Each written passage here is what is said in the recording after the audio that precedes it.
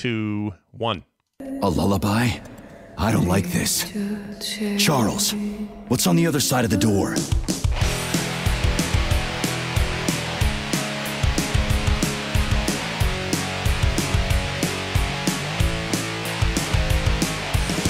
Hello and welcome to Core. This is Core. We talk about video games, the big and the small, the industry stuff, and all the way down to the dumb thing we played this week. My name is Scott Johnson with Bo Schwartz and John Jagger.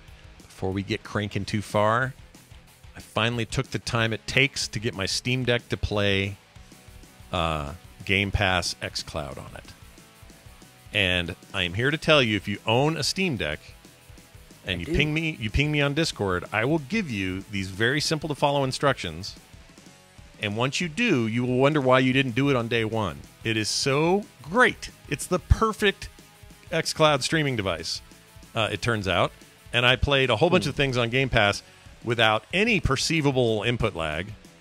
And I'm running on just like crap Wi-Fi in the house. And it blew my freaking mind, and it took me maybe less than 5 minutes. Maybe it took me 3-4 minutes to do the whole thing. So it'd be nice if Microsoft said, hey, here's a little app that just runs natively in Steam. There you go. That'd be nice. But right now they don't, so you have to do a little tweaky. But once you've done the tweaky, it's one of the coolest things I've done on that thing. So if you're paying for Game Pass and you have a Steam Deck, run, don't walk. All right? There's your advice for the day, everybody. It's time to jump into our big, hot stuff. Oh, look, you guys. Microsoft and Sony in the news. We'll talk about their big stink here in a minute, but I think more importantly, outside of the European Trade Commission stuff and them trying to figure out how they're going to get this acquisition of Activision Blizzard King through and done, that's all a whole separate conversation, and we can have some of that. But I feel like Microsoft is making little deals to try to sweeten the pot for those who may be regulating this plan. And they did so with a couple of things. We knew about the Nintendo thing. They basically said, look, we're going to bring Call of Duty, and that may mean other games, but Call of Duty in particular will be coming to Nintendo platforms for the next 10 years. That is now a contractually obligated thing Microsoft has signed, and Nintendo happily co-signed. So they did that as a way of almost saying to Sony, hey, look what we do with Nintendo. You could do that. And Sony still... This could be you, but you're playing. Yeah, but you're playing a game, and I guess we are too, but we kind of have a weird upper hand right now because we're going to do all this. So they did that with Nintendo. Sony didn't budge. And then this last week, they made a deal with NVIDIA where their version of Phil, they have a Phil, their CEO of software services, his name is Phil as well. Everybody's got a Phil these days. Everybody needs a Phil. Somebody feed Phil. Anyway, they signed a deal with Microsoft for a full decade of Microsoft's products, and where possible, third parties were allowed. But all their games will be available via GeForce Now. Now, it's a little weird because the way GeForce Now works is if you got a game you bought on Steam and it's supported, you can play it through GeForce Now, their streaming service, because you own it on the platform. That's just a virtual PC out there playing the game for you that you're connected to and that you're streaming. And it works quite well. But it isn't a service that you buy games through.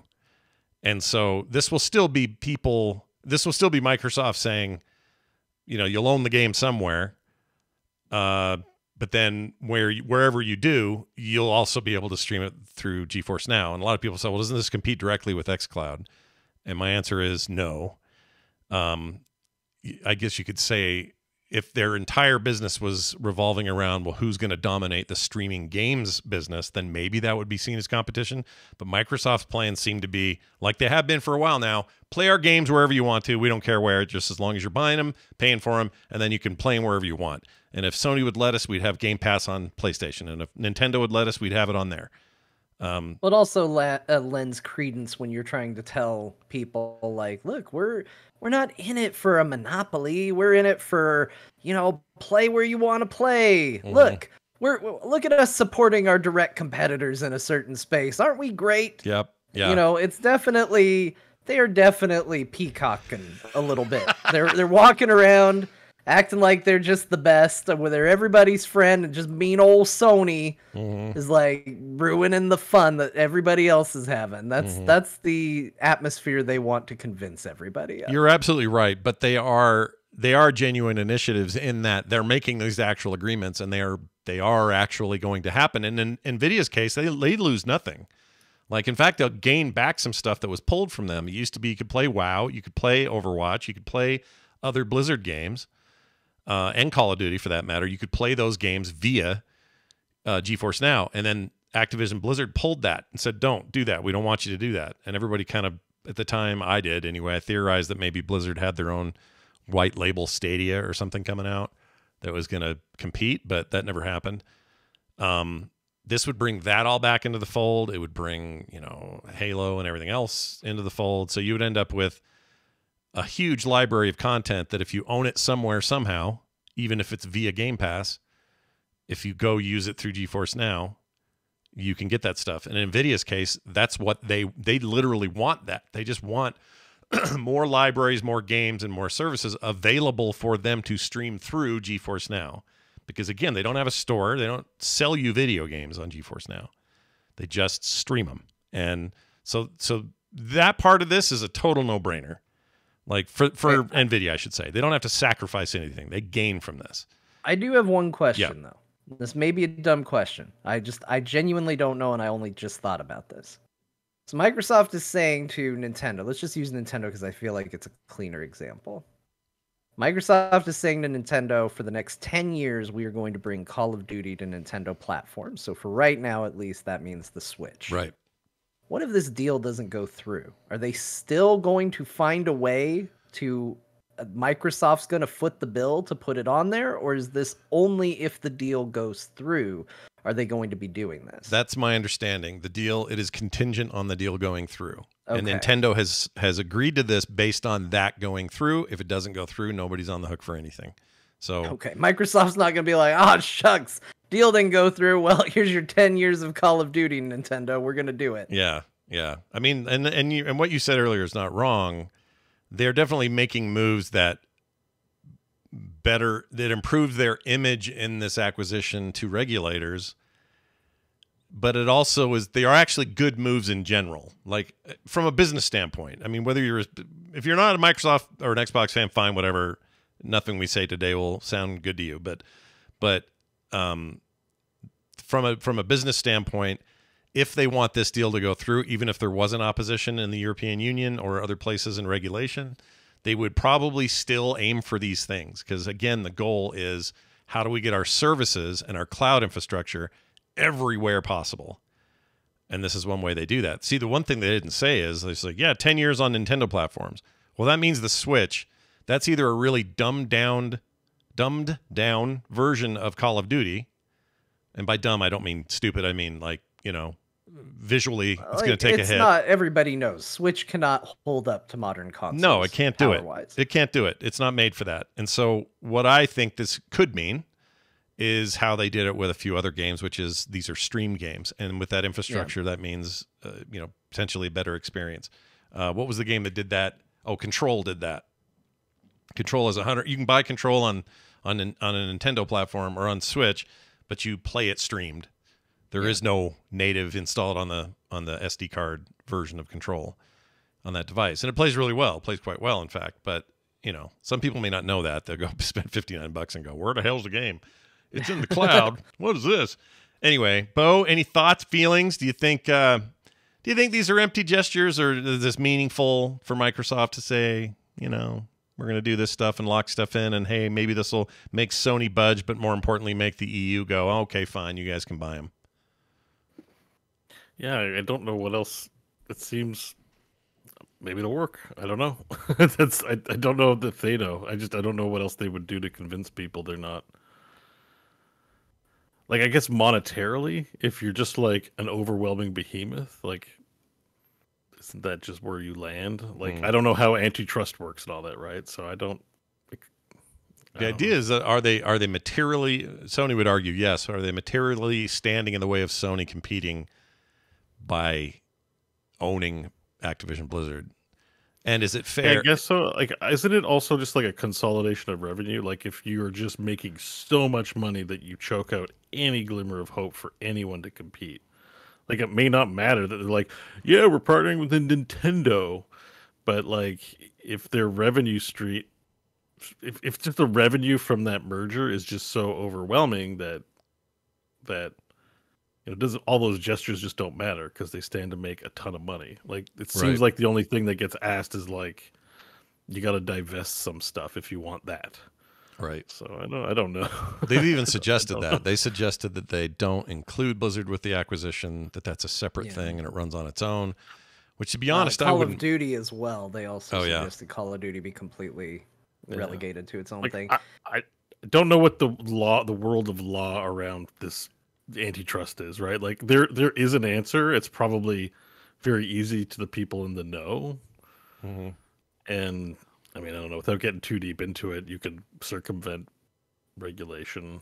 There are reasons and examples why you might make exceptions. So maybe I don't know what's going on behind closed doors with that deal. I mean, I don't think Microsoft isn't like we need the business. Like it's kind of just like why not? Let's buy. Like I don't understand what ABK has that Microsoft really needs. Like They don't need it per se, but they do. Right. They do. It does vastly improve their portfolio very quickly in the same way Bethesda's acquisition did and all of that. But the way I think that this, just want to keep winning. the way they would argue this though is that Activision Blizzard already exists and they already make these games and these things already end up on these platforms. And so Microsoft's saying, well, we'll continue to honor that and make sure they end up on these platforms. We're even willing to sign these deals, which Activision's deal to publish on PlayStation actually ends next year.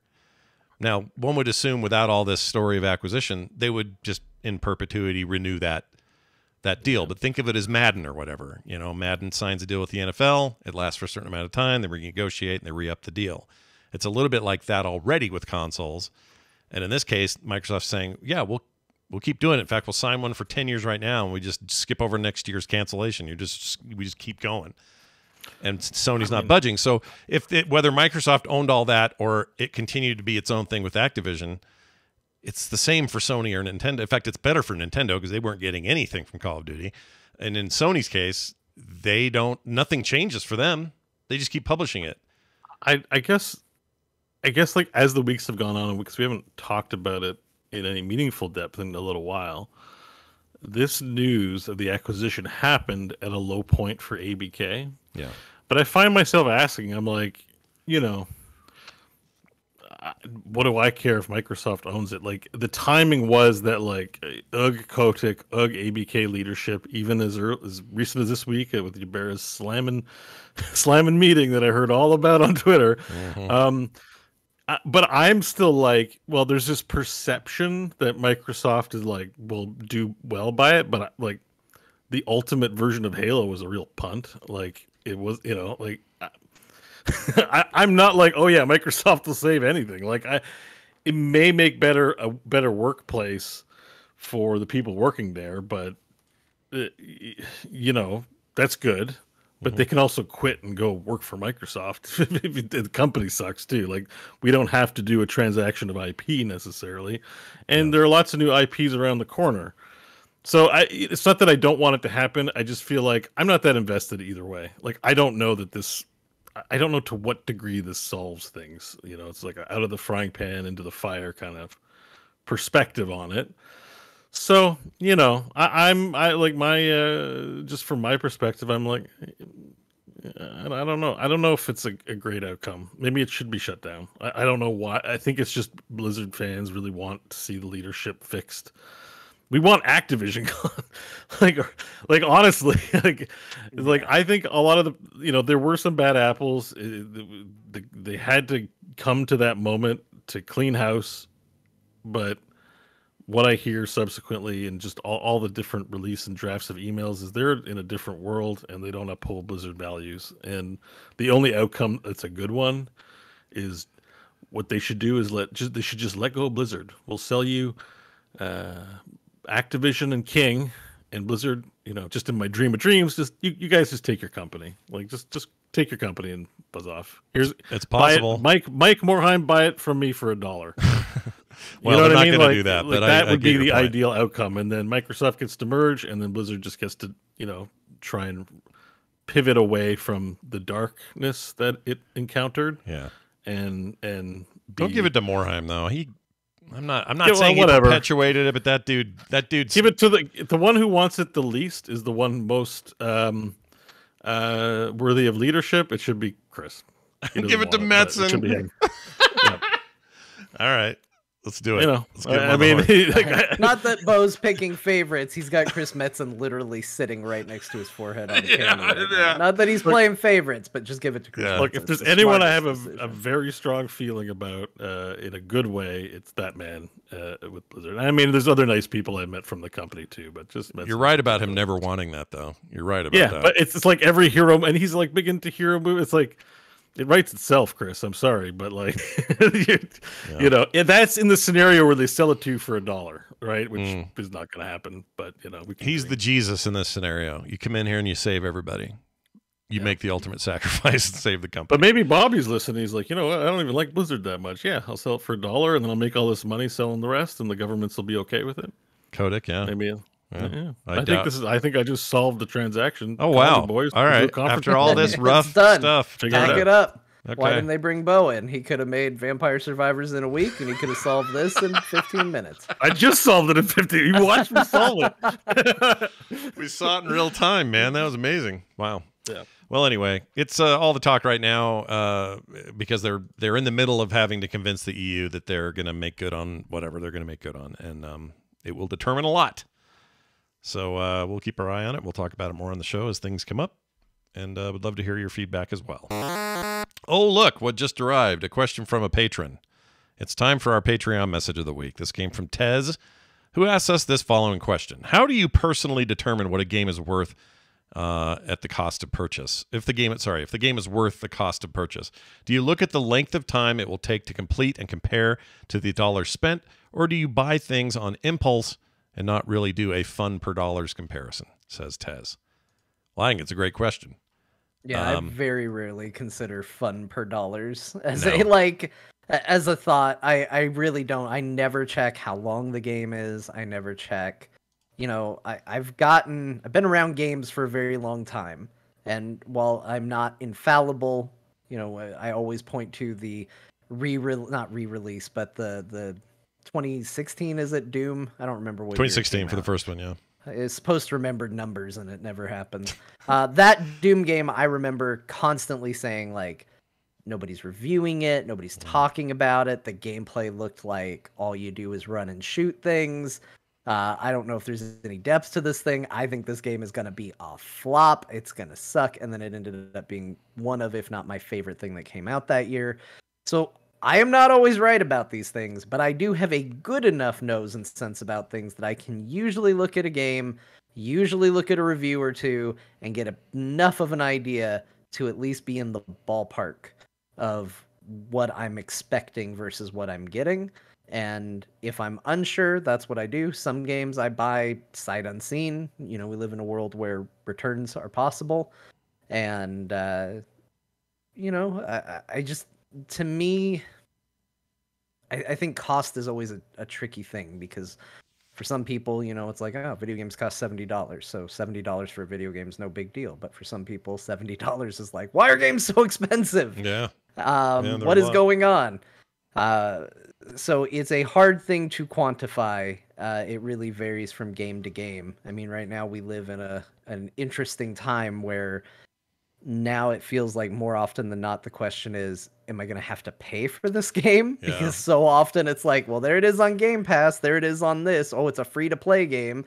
You know, it feels like more and more whenever I have to purchase a game, I'm just sitting there going like, do I really have to buy this? And I'm like Googling this. And do I have to pay for Elden Ring?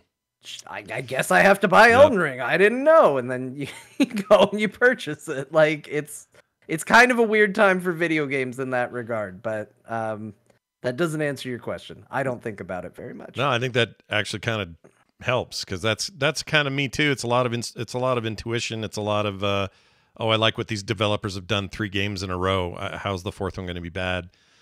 Like it's generalizations, but are based on experience. I like to see aggregate reviews on Steam in particular, because even though Steam can be a bit of a shit show when it comes to reviews and bombing and all that, most of the time you can look at it and get a pretty good idea. If 10,000 people have put it in overwhelmingly positive territory, and it's a genre you like, you're in pretty good hands, usually. That's one factor, but it's not the only factor. So I take a bunch of that into account. I feel like of all of us, though, Bo's maybe the most intuitive because you know what you like and you know it when you see it, sort of stuff. I don't know. I don't want to speak for you. So, Bo, how do you do it? How do you make that determination? And do you have a fun per or a dollar per fun ratio that you try to adhere to? I don't know. I think it's all just. I mean, it is really silly, right? The price of games, like it's. How do you quantify it? Vampire Survivors $3.99 sold millions. Yeah. Like if you don't look at it at the other end. How much does each game deserve to make? Really, if you're trying to judge it on a certain merit, or, there might be a game that only made $20,000 that had 100 hours of work in it, and there's a game that made millions with, a weekend of work like Vampire Survivors.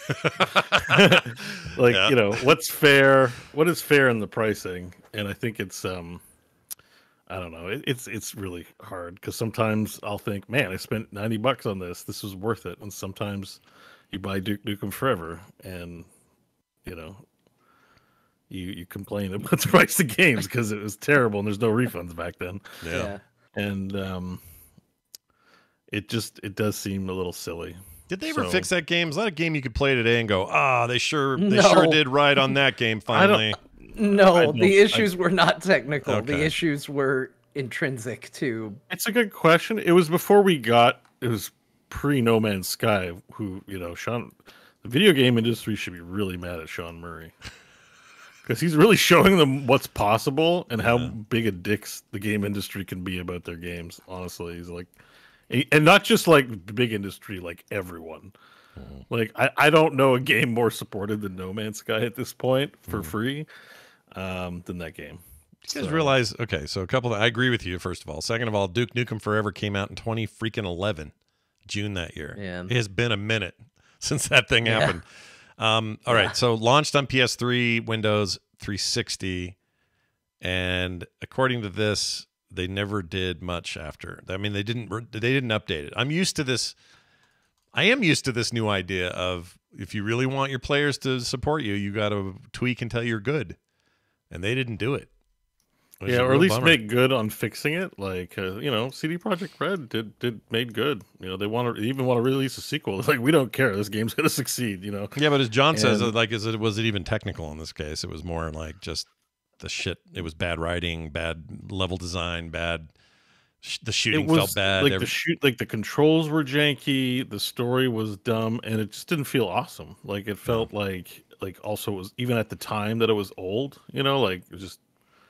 Old engine, and I mean, for that era. Mm-hmm. The tricky thing with Duke Nukem Forever is you are dealing with something that isn't.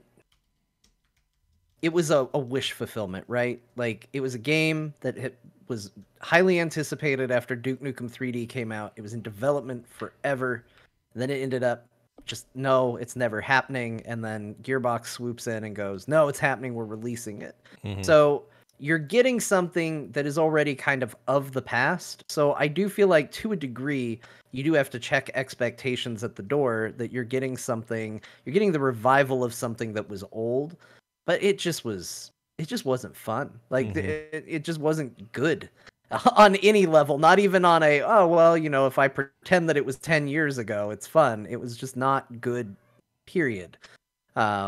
And it's a little tricky with Duke Nukem Forever like that, but you can also, their game Aliens Colonial Marines was like this, where that was an anticipated title. The issues were technical, and if I remember correctly, they did not fix them. So no. It's a pretty common thing. Talk about a company. Gearbox as an example again. Talk about a company that relied entirely on the strength of Borderlands 1, 2, and 3 and beyond. I mean, that IP, and let everything else just kind of hang out there a little bit. I know they publish now, which is not the development arm, but back then that was them making it, and both of those games are just bad, and they just moved on. Like, all right, well, We got Borderlands money. Don't worry about it. That's how it felt. Yeah. I don't know if that's true, but Yeah. that's how it felt. Anyway, we hope this answers your very good question, Tez. Thank you for that. And if you are in our Patreon and you occasionally see these posts that pop up asking for your questions, that's why. And we'll read them right here on the show. More details at patreon.com/core show. Right?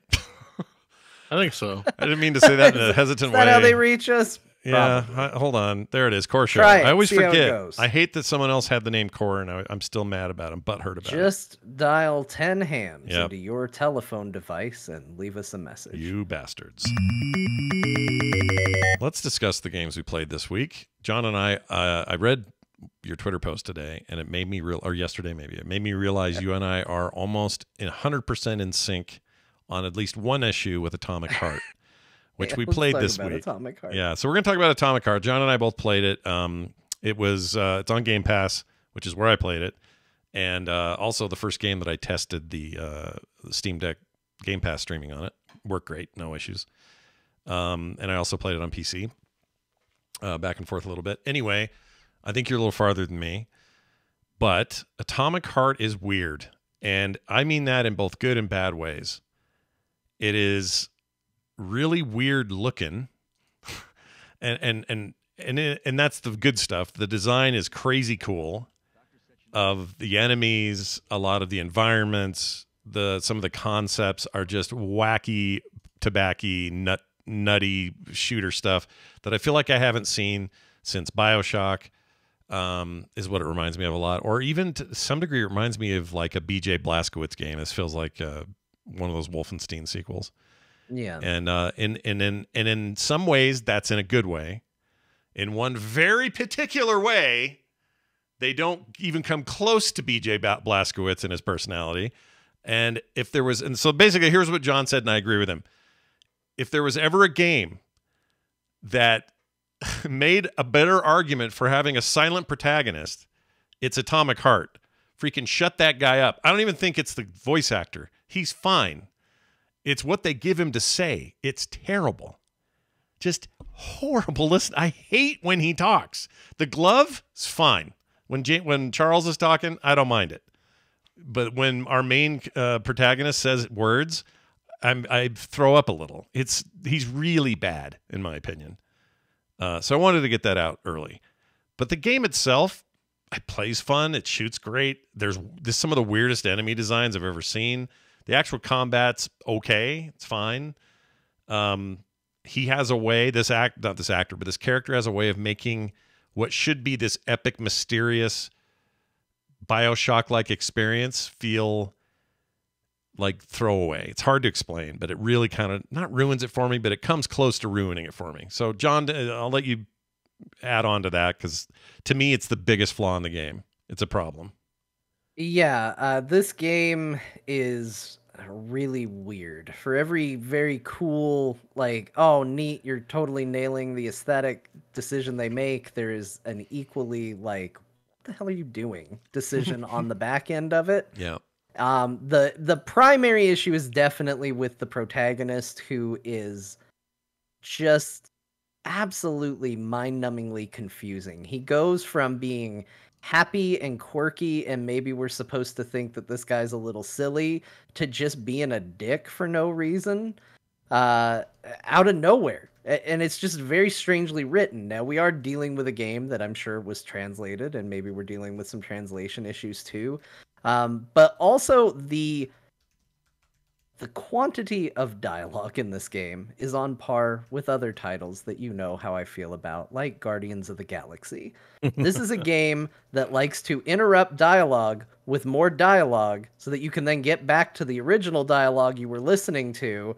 Wow. And then be introduced to yet more dialogue on the back end of it. Yeah. I was trying to figure out the convoluted... It's not terrible, but it's menus and it's tutorial and you've never seen it before. Like talent specking and weapon crafting menus of the game. And during it, a vending machine is like, sorry, Scott, fucking my ear. the entire time I'm trying to do this. And I mean that literally. Yeah. The entire time I'm reading the menu, I'm just hearing a robot voice in my ear going, "Oh, yeah, look at it. Oh, it's so good when you look at this menu. Ugh." Oh, I hated it. I'm like, what is this? Yeah. How am I supposed to concentrate You're not wrong. on what we're doing in this game and take it seriously while this is happening? And it wasn't that funny of a joke. It was initially. At first I was like, oh, haha, he's getting attacked by the sex robot.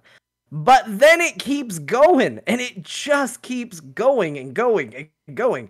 And it is way too much. And it's not from a prudish standpoint. Like, I'm all for the joke. Like, of course, this society made sex robots. Why not?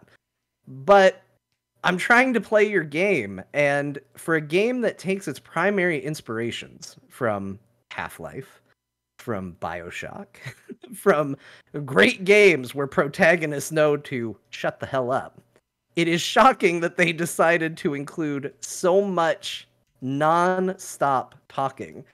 It's like, here's a tense, very environmental, dark scene. So naturally, it's the most logical time for this doofy-ass soldier to be arguing with his hand. And it constantly takes me out of the environment, which I think is incredible. And so that's the part that's frustrating about it, is because for all those things that I just complained about, the enemies are kind of wild and cool. I like that, you know, when you swing the axe at the android bodies, you see tears and rips in them. And I like that they move not quite like humans. And I like that they're unsettling looking. I love how the environments look. I love the atmosphere of it. I think the moves could potentially be cool, although, and you're showing it right now on the stream, there's a whirlwind axe attack that makes me feel sick, and I don't even get sick playing first-person shooters. Every time I do it, it just starts really disorienting. them. Super disorienting. Yeah. I don't like it. It's like playing a Fury Warrior or a Barbarian in Diablo, but in first person, and you're like, oh, this is a challenging job. I don't think this is good.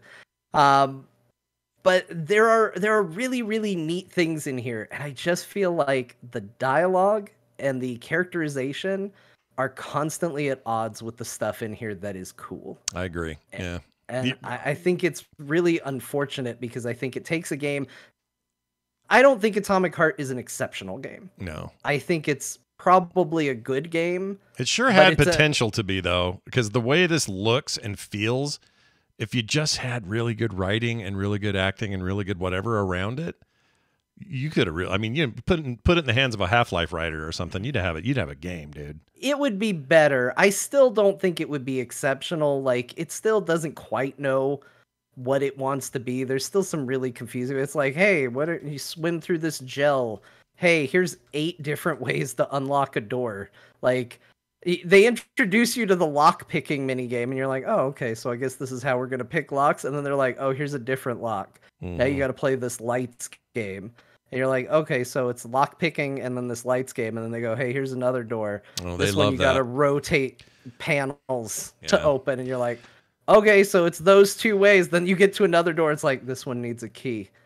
You're like, okay, so this one needs a key. This one's rotating panels. This one's this. And then you get to another door, and it's like, this one needs a password. You're just like, how many of these damn doors are there going to be? How many mechanics are you going to introduce me to? They're kind of disguising puzzle mechanics in these locks, and I think that's a mistake, because gamer memory is that locks are a thing and we deal with them, but we deal with them the same in games. Like, we just, once we know, then we know, and then we do it every time, and it's either build up the skill in Fallout, or it's find the right key in some other game, or it's learn the combination, or whatever it is. And this game's like, what if we gave you like 15 missed puzzles, but they were all with locks? It's really weird. It's an odd choice. I agree. And it's one of those cases where, again, your super quippy protagonist is very quick to be like, oh, come on, another different type of lock. I guess I got to figure this out too, huh? And it's like, yeah, okay, you're complaining about what I'm complaining about.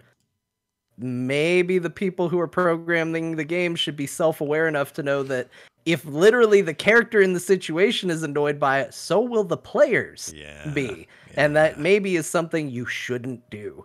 So I think this game is okay. I was excited to stream it when it first came out. Yeah. And then I very quickly was like, I don't need to keep streaming this game. And I don't know how much I have in me to finish it. I think this is a perfect Game Pass game. Yeah. Because I don't think this is again, going to game value, it's weird. I don't think this is worth $60-$70. No, that's I agree. That's the other thing is if you're paying full price for this game, I think I feel bad because it's not good enough. It's not. It's just, and I'm not even that far to make a full judgment. But I think you you have a taste for what they're going to give you pretty early. And even though visually I keep getting surprised, and I like that about it, this feels like $39 or something. Yeah, it's not terrible. And it's going to kind of seem like that's what I'm saying, but I think that's because the expectation versus reality is that I think the expectation is higher than what was delivered. But that doesn't mean that what's here is bad. I think the game looks really cool, except for the weird birds that for some reason look awful. And then they were like, yeah, these birds are good enough. We're going to put them right in front of the camera. And I'm like, I think that bird model's flying backwards and upside down. They're like, yeah, put it right in front of the screen. That's perfect. Yeah, let's F it up for all to see. I know you didn't mention it, but it's just because I saw it just now and I wanted to make sure to say it before I forgot. I like how you loot shit. I like that left arm, suck it out with electricity thing with your glove. Opens all the drawers like a vacuum, and then all the stuff gets in your inventory. I think that's really cool. But I think that's also a perfect example of what my criticism for the game is. That is a really cool innovation to not have to open each individual drawer and then press a button to loot it, to just hold F and like scan over it and open it up. And yet somehow, despite how easy that is, despite how effective that seems to be, looting is still tedious in this game. There's still somehow too much stuff to open, and it still takes too much time between holding up my hand in the "you're a loser" symbol and then putting it back down and going, okay, there's still some drawer that I didn't mouse over properly on this cabinet that I gotta go and now hover over. It doesn't feel like on the back end it actually saved any time to the press F to open, loot the drawer. So it's this like, oh, this is innovative and cool, but then in practice, oh no, it's kind of just on par with everything else we've had. Yeah, I give you that. I found it easier on controller, the looting, in particular, because I was doing the Game Pass test on my Steam Deck. So I tried with the controller, and that actually kind of felt good because it's just a simple little, I move my finger up here and hold it. Controllers are good for that. I feel like when I was doing it on the desktop and I was using the F key, that drove me nuts. Like it just felt like, oh, I have to hold this down any longer and I'm already holding it. Oh, double tapped it, didn't mean to. Okay, let go, start over. Like there is some rigmarole with that. And yeah, that is probably where I land the most, which is there is something here that's very rad just under the surface of a bunch of like just bad old video game problems that I think we fixed in some other kinds of games. And this game just like didn't learn from those. I don't know. It's very weird. Anyway, I think it's worth checking out if you have Game Pass. If you don't, I would not pay full price for this game. There's my review. Yeah, I think that's probably the best way to say it. Yeah. And I have heard, because when I did that tweet, I did have people responding and make comments that maybe you should change the language. This game isn't like Yakuza. Like, Yakuza is one of those games where you boot it up and Yakuza straight up asks you, do you want to hear this in Japanese or do you want to hear this translated? Which always tells me that, like, hey, there's something to be gleaned from playing this in its original language. People have told me this game is better to not listen to in English, that if you just put it translated, it's gonna play better with subtitles. But whenever that's just a menu option I have to think of and go do, it doesn't quite hit the same as when the game's like, hey, this game's probably better in its native language instead of, this translation to English, which sometimes falls apart because there are times where somebody says something and I go, what did they just say? I don't think those words go together in the way that they think those words go together. So I think there's some glaring translation issues with this game as well. And again, it's all competently acted. I can just tell the source material's rough. Did you guys meet the mommies? Yeah, briefly. They didn't do anything. They come up a except give bunch, me I right? heard there was a 6-hour sex scene in the game. Oh, 6 hours? What? Really? I didn't see it, but I did have a cabinet try to have sex with me. Yeah, there's a horny. Oh no, minutes. it's with the mummies, the mommy twins.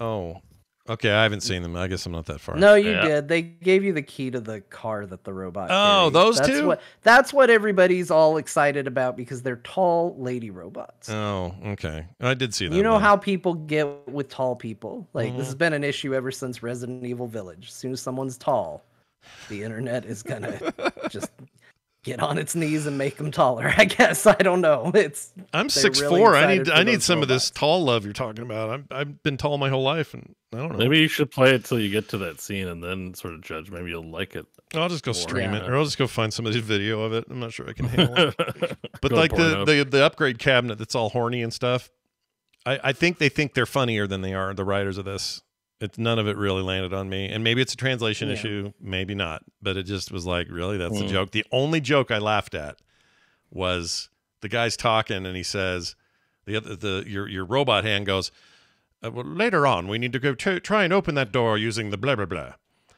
that you just acquired. And he goes, all right, well, give me a second. I got to take out these guys, and then I'll give you a hand. And then makes a stupid little laugh at the end about his hand. And that's dumb as hell, but it made me giggle a little. All right? That's as far as you got me, game. You just Yeah. aren't funny otherwise. I think it's funny we talked about Duke Nukem on this in this episode because to me the main character feels like if you took a theater nerd and you said, "Hey, you're gonna play Duke Nukem, ad lib some lines for me," and like this is a theater nerd's vision of Duke Nukem cool.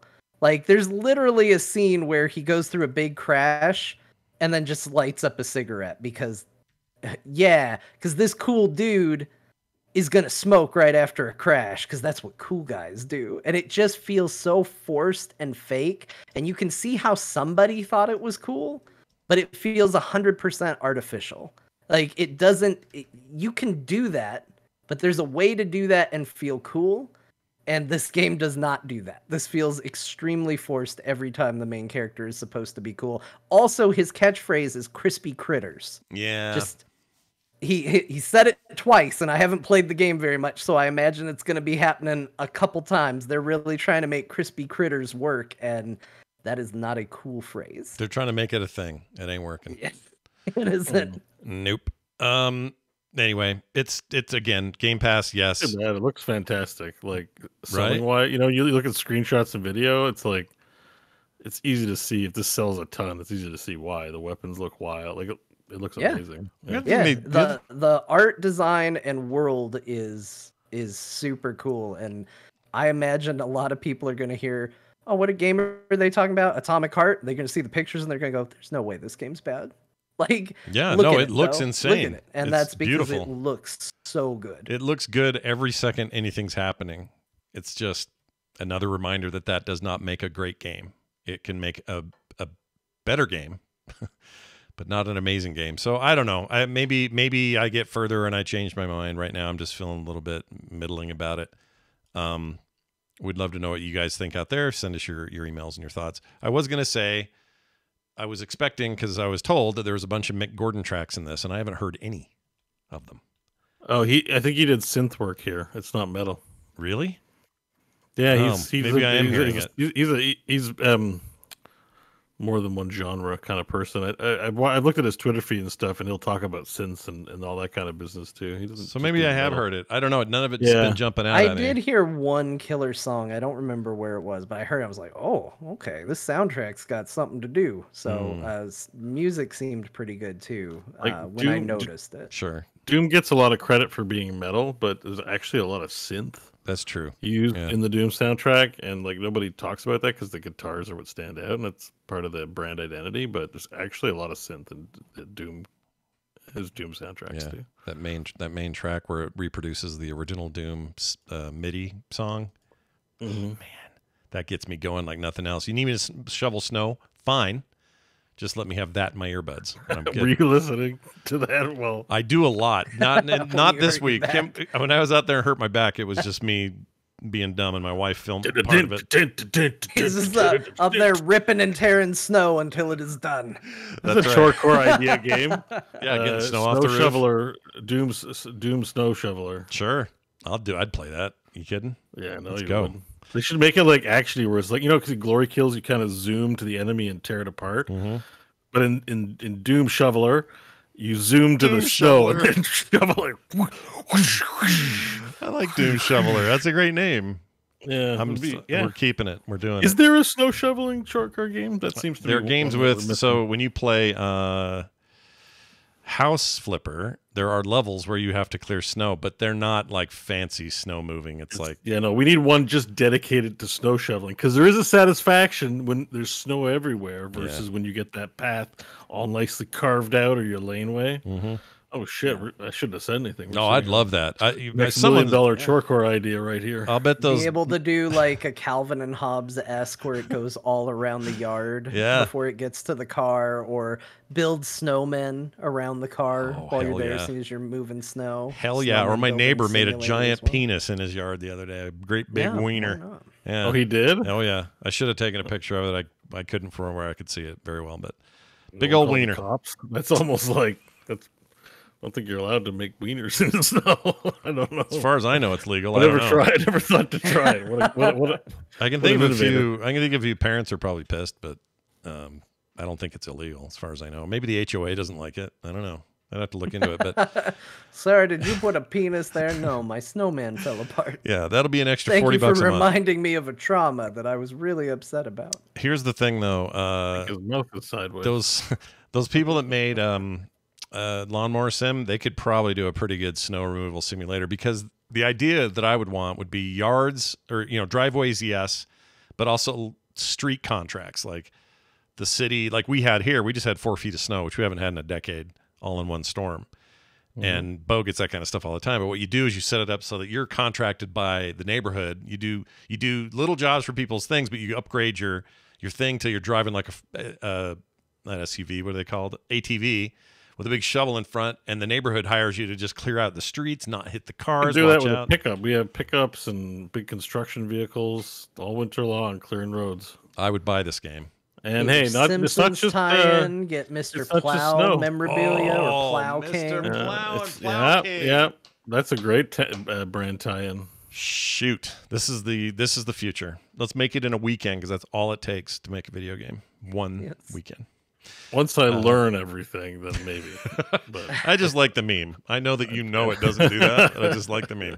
All right, let's move on to other games we played. This is some stuff I played on my own. I played a game called Dust and Neon, and I'm going to shock you with what it's about. It's about the mashing up of a Western and cyberpunk. What would you like about such a universe, Scott? Well, you'd think... I like both those things a lot. Like those are two genre settings I could spend all day with in film and books and TV and whatever, and video games. Love it all. Yeah. But this game is decidedly a roguelike. It is one of those, and you got a base and this professor dude that sends you on these missions, and the missions are randomized. And when you go out and do them, you live as long as you can. If you die, you come back, you bring some of your stuff back, and you apply it to upgrades. And then if you finish it, you have more to apply to upgrades, and you get random weapons when you start, and you take a pistol and a shotgun with you, and eventually you unlock a third weapon for like a sniper. And it's this top-down isometric 3/4 view looking thing, and you play this cowboy robot who is cleaning out all the trouble in town. And it is a fun loop. It's really well done. Some have complained that this should be $15. And it's like $29. I know, I can see why they would say that, because there's nothing here that's like mind-blowingly different than a lot of games like it, other than the aesthetic and the setting and all of that. And so I think maybe it is Hollow Knight, a little bit like that. Yeah.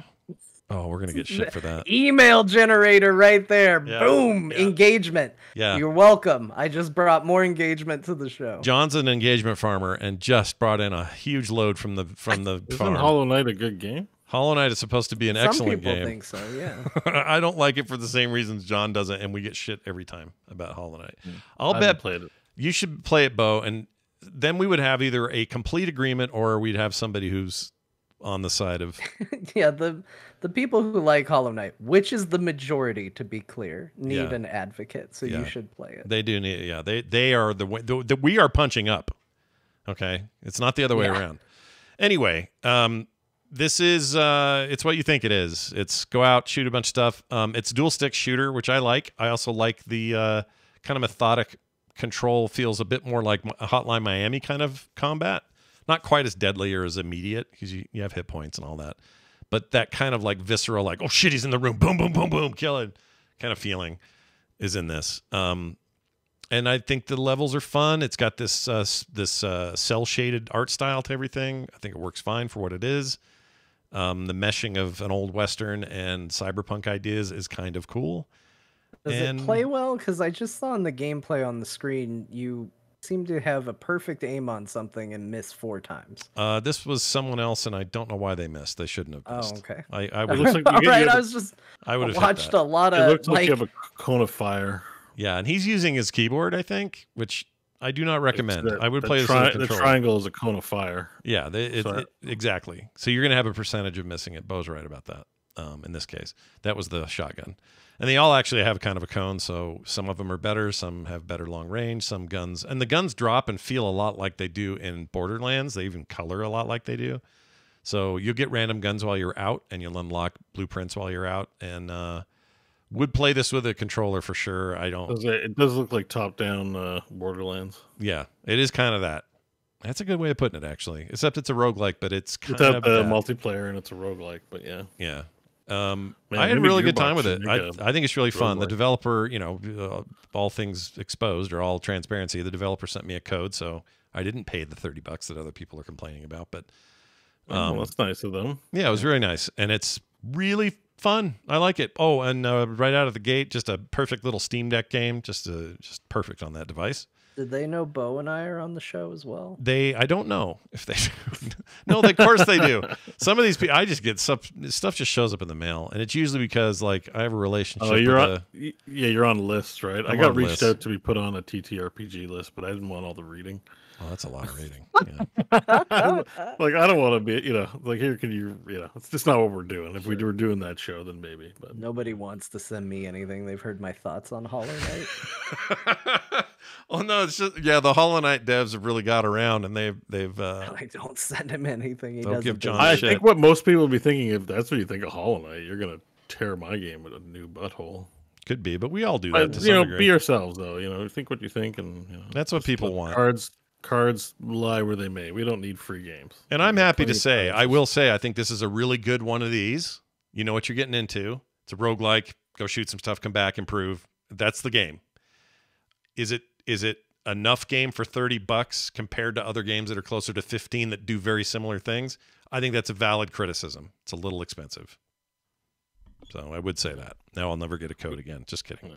Yep, done. We are found worth a way it. to put an end to that. Yeah, they'd rather me We be are honest. worth it. We get people. The number of people that drop into my Twitch chat that are like, "You got me to buy this game," or on Twitter. It's a lot. Oh, it happens VR a lot, yeah. headsets. And it also I mean- behooves us to be honest about what our feelings are. I'm never going to tell you guys a game's good if it sucks. I should be on the free VR list for Meta. I think I can That count is like true. 50 They people should- that are like, "I bought my VR headset. Help! How do I start?" Like I get DMs from people. Help me set up Skyrim. I bought my VR headset. Like send some merch our way. I'll move some VR headsets for you there, Mark. Yeah, legitimately, you are I hate the terms like influencer and stuff like that, but you influence people's decisions based on your passion or your tastes, and it's real. So I think it's that sweet spot where it's cheap enough that someone could buy one and try it out, but it's expensive enough to understandably hold back, right? Like a lot of people do. And so I can push them off the cliff. Getting someone to buy a video game is not that expensive. It's pretty easy. We buy all kinds of games we don't play. But anyways, all that to say, sure, yeah, codes. now Let's watch get 'em. this. I'm going to show something to the stream, and you guys will see it as well. It's one of my favorite things I almost forgot to say about the game. When you've finished firing at something, the reload is awesome. Just check this out. Oh yeah, I was noticing that. It's very cool. So he fires a I shotgun. thought that was very cool too. See, he Yeah. puts it up on screen like that. And that happens with all the gun types. It's very cool. Little tiny detail. Doesn't really affect gameplay, but there's a visceralness to it. Also, just the shooting feels meaty and dangerous and hardcore, and things break, and you're just like, oh my gosh, I just tore that robot a new butthole. And I don't know, it's good. It's real good. Anyway, I like it. Neon and Dust, or Dust and Neon on Steam. Can I just ask a question about it? Because it does look interesting, but a lot of what you've shown visually didn't look too intense. Like, does it get... Oh yeah, does it ramp up in intensity? Definitely does. Because a lot of, you know, like those Hades white knuckle moments when you got a bunch of dudes on the screen, you're trying not to get hit. Yeah, definitely more. You know, I don't know if I've hit Hades level of intensity, but I've definitely hit zones in this thing. This is very early for this video. It's like, I think the first level is all. Yeah. But I've gotten to places where many different types. You got to learn how to dodge really well. Some of these robots shoot back. Some of them lob huge bombs at you, and then when you get them all in a room doing the same shit at once, and these roller guys are coming after you, it gets really intense. There's also a cover mechanic that doesn't give you 100% coverage. Well, it depends, I think, on what you're hiding behind. Oh, it's like a half cover, 3/4 kind of cover, that, yeah, XCOM-y style, I suppose, except without the turn-based. But it definitely ramps up, and the rewards do too, to compensate. And I don't know, I like it for that, and I think the loot's good. It's random, or at least feels, you know, it feels Diablo-ish when you're picking shit up. And yeah, just a good little game. $30 good? Mileage may vary, but if this was 19, I think I could easily recommend this at 19, like full-throated recommendation, because I think that the whole throat. Yeah, my entire throat, not just a little piece of it. You know, I reserve my throat. Is that a new ranking system? I give the half throat recommendations. Yeah, how much of my throat are you willing to take at the moment? Anyway, that's that. I also played a game which I am very excited to get back to. I've been thinking about it constantly. A game I've had in my library for a while. I guess I probably picked it up in a sale. I was in the mood for a point-and-click adventure, and I think I found one that is speaking my language, and it's called Strangeland. It is weird as hell. Point-and-click adventure, all kind of hand-drawn art looking stuff. Almost, how do I explain this? Like bad art on purpose. So kind of like the stoner kid at sitting next to you in detention is scrawling this on his desk kind of stuff. And he's maybe got issues at home, and he's taken some drugs, and he's got some problems. This feels like that kid made this. It's from a developer that's known for having really good cred when it comes to point-and-click adventures, and so you know, that part is already a thing. But it's this weird world. You're not sure. I still don't know where I am, but I'm in some kind of nether world. It's like between life and death. It's called Strangeland. It's kind of built like a demonic, effed up, what do you call a carnival? Like a carnival, or like a amusement park kind of thing, a fair, all that kind of stuff. And it's all just real twisted. It's all voice acted. Everything is spoken. There's a girl in it who keeps jumping down a well and killing herself every time you see her, and it just keeps repeating. You don't know why, and so you talk to these strange otherworldly denizens who are sort of like trying to give you advice. And it's a lot of sort of ask the right questions, have them drop the right thing. Now that fits with this, and I can take it back and open a deal. It's all of those things. But this game, currently overwhelmingly positive reviews on Steam, and I wanted to play it on the deck. It plays great on there, no issues. And it is a weird, like, look at this guy, this old guy under the tree. I love this art. But you know what I'm saying about this art? It's like shitty but good. It's like, I don't know how to explain it. Yeah, I know what you mean. Like it's not aesthetically pleasing. No, but somehow it's right for quality. What it is. Yeah, it's hard to explain. Yeah. A lot of branching dialogue, a lot of weird, obscure things. Although you never feel like it's so weird you don't know what to do. Like when I played, what was that fleshy thing that came out earlier this year? Can't think of it. Scorn. I liked Scorn, which was basically a first-person adventure puzzler type point and click kind of game in a way. Except it just, you never knew what the frick anything did, because it was completely like you couldn't intuit anything. It was like, well, there's a big flesh hole. I guess something goes in there, and that's about as good as you could do. Whereas I have to give it to chat. They nailed it. Adhesive Wombat says it looks like a Korn album cover. Yes. That is spot on. Yep. That is 100%. Sometimes something is just correct. Yeah. That is the correct way to Well, describe this game's look. absolutely well said. You do a little backtracking, which I don't mind if the story's good. Look at these people here, for example. Like, just so weird. It's like Tool and Korn got together and got drunk and then made a game. It's very, very weird and very cool. If any of this sounds like it's your jam aesthetically, so far the story and the writing is very good. The puzzles are good, not too hard, not too obscure, but just challenging enough. I feel like I'm decently far in, maybe an hour and a half, and I don't think it's a giant game or anything, but this is usually on sale. You'll find it on sale a bunch, and I would recommend it highly, especially on sale. It is called Strangeland. And it scratched a very particular itch I had the other day looking for a game like this. And I already had it in my library. So trying to go through that stuff. All right. Finally, I just checked in on Traveler's Rest, which is this amazing little chorecore game. I have to, by law, I have to play this. Work harder! There we go. This game where you run a tavern. And it's called Traveler's Rest. It's this, you run this tavern, and there's a lot of mechanics about how to make beer and make food, and you cook and you do all this stuff. Then you open your tavern and you feed the people, and you kind of have a mini game there. And then outside you got farming and stone to chop down and coal to get, and then machines you can have outside that are refining materials for you. It's all that stuff. So, think Stardew Valley, but very focused on running a tavern. And that's the game. I've talked about it on the show before, but I do really like it, recommend it. It's early access, getting close to 1.0, and they've refined the hell out of it. It's real good right now. I actually just picked this up. I haven't played it yet, but I just picked it up. So good to hear that it's doing well, because I'm going to be playing it soon. You'll love this. Point. Yeah, you'll love this. Yeah. It's one of those games done right, in my opinion. It gets all my Animal Crossing needs. Whatever that means, those are all fulfilled. All my animal needs. You hire employees to do a bunch of the stuff you don't feel like doing. Later on, there's some magic. There's a broom that's going on by itself, kind of Harry Potter style. That's cleaning up when people puke or drop stuff. Sometimes you have to whip people who are being dicks and get them out of the place because they're being jerks. Yep. Sometimes you just got to do it. Yep. Sometimes you got to have a magic broom. Sometimes you just got to whip people, I guess. Yep. You've talked about this one before? Yeah, this is a while ago. It's probably a year and a half ago. Yeah. Why do I forget it was quite a bit. It's been in early access for, I think, already 2 years or something. But they're constantly updating it. Their art styles changed like 3 times or something. Or I shouldn't say changed. It's just refined and been made better.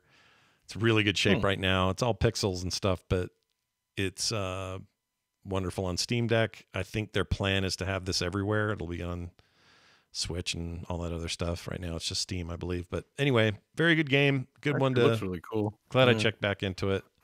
That sounds like you your picked jam. it up, John? I did, but I haven't played it yet. Is there any co-op in that game? I don't think there is. Maybe. I think there actually is. I think there's 2-person co-op where you are the innkeeper and the wife, or at least it's coming, because I remember when I looked at it and saw it, I saw something about it. Yeah, it's something like that. I think you're right. Like they were holding hands. They looked like a lovely couple. Major update, local co-op. So it has local. Oh, right local now. Like couch co-op. Okay. I guess it just seems like it has like a go out explore. I don't know if there's fight monsters in it, but you level up somehow. What's the level up? Yeah, you do have levels. Building, or is that from fighting? No, the level. Well, it's from everything. So everything you do gives you level increase. So and there are a bunch of areas to explore. There is some combat, although I haven't done much of that yet. There are parts of the town that are currently blocked off by guards or other obstructions that you will eventually get through. And the one thing I really like is if I open my bar or I open the tavern, whenever I open it, I can have it open just for like 12 customers because I want to get through the remaining beer stock or something. And then I can close it and go out and do shit all the rest of the day. And there's no like problem with doing that. You'll learn. It's not like when you worked a retail job and you close the store to do something irresponsible and there's a line out front when you get back. Exactly. You're like, oh, please don't call anybody. Yeah, exactly. So you can go out and do a lot of this adventuring and gathering and stuff and then go back and open again. Like I'd like to open at night because I can run the fire and they buy more drinks and the drinks are more expensive. So I make more money at night, but you can open at 7 a.m. if you want. and those weirdos will come in. Yeah, you got to appeal to your Barneys as well as your Homers. Yeah, the problem is the Barneys are sometimes a little rude, and you have to go hit them with a broom and stuff like that. But it does feature that, and a lot of the just combining it now. It's whipping with the magic broom. Yeah, it is. It's definitely a broom, but I don't have the magic broom yet. So every time I watch video of someone who's further than me, I get a little jealous, but it motivates me to want to keep playing. But see that mine right there? There's some way to unlock that, unfreeze whatever that thing is in there. There's like so much little mysteries, even at this stage. So anyway, I've really high hopes for this final game, and think a lot of people are going to be talking about it soon enough. So it's very cool. Currently in early access. Is your main character customizable, or does he just look like Peter Capaldi, Doctor Who? No, you can change him. My guy, for example, has a way longer beard. He's redheaded. Has some. You can be a lady. You can do all that. They have a full character creator at the beginning, so you'll spend 2 hours there probably because you're John Jagger. Yeah, that's what you like to do. It's very Although cool I'm kind of sold on the idea of Peter Capaldi just being the you like your own idea. Wait a minute, this is a win. I like him too. I liked him with all those pistons in his head in that movie. The Suicide Squad. Suicide Squad, yeah, that was great.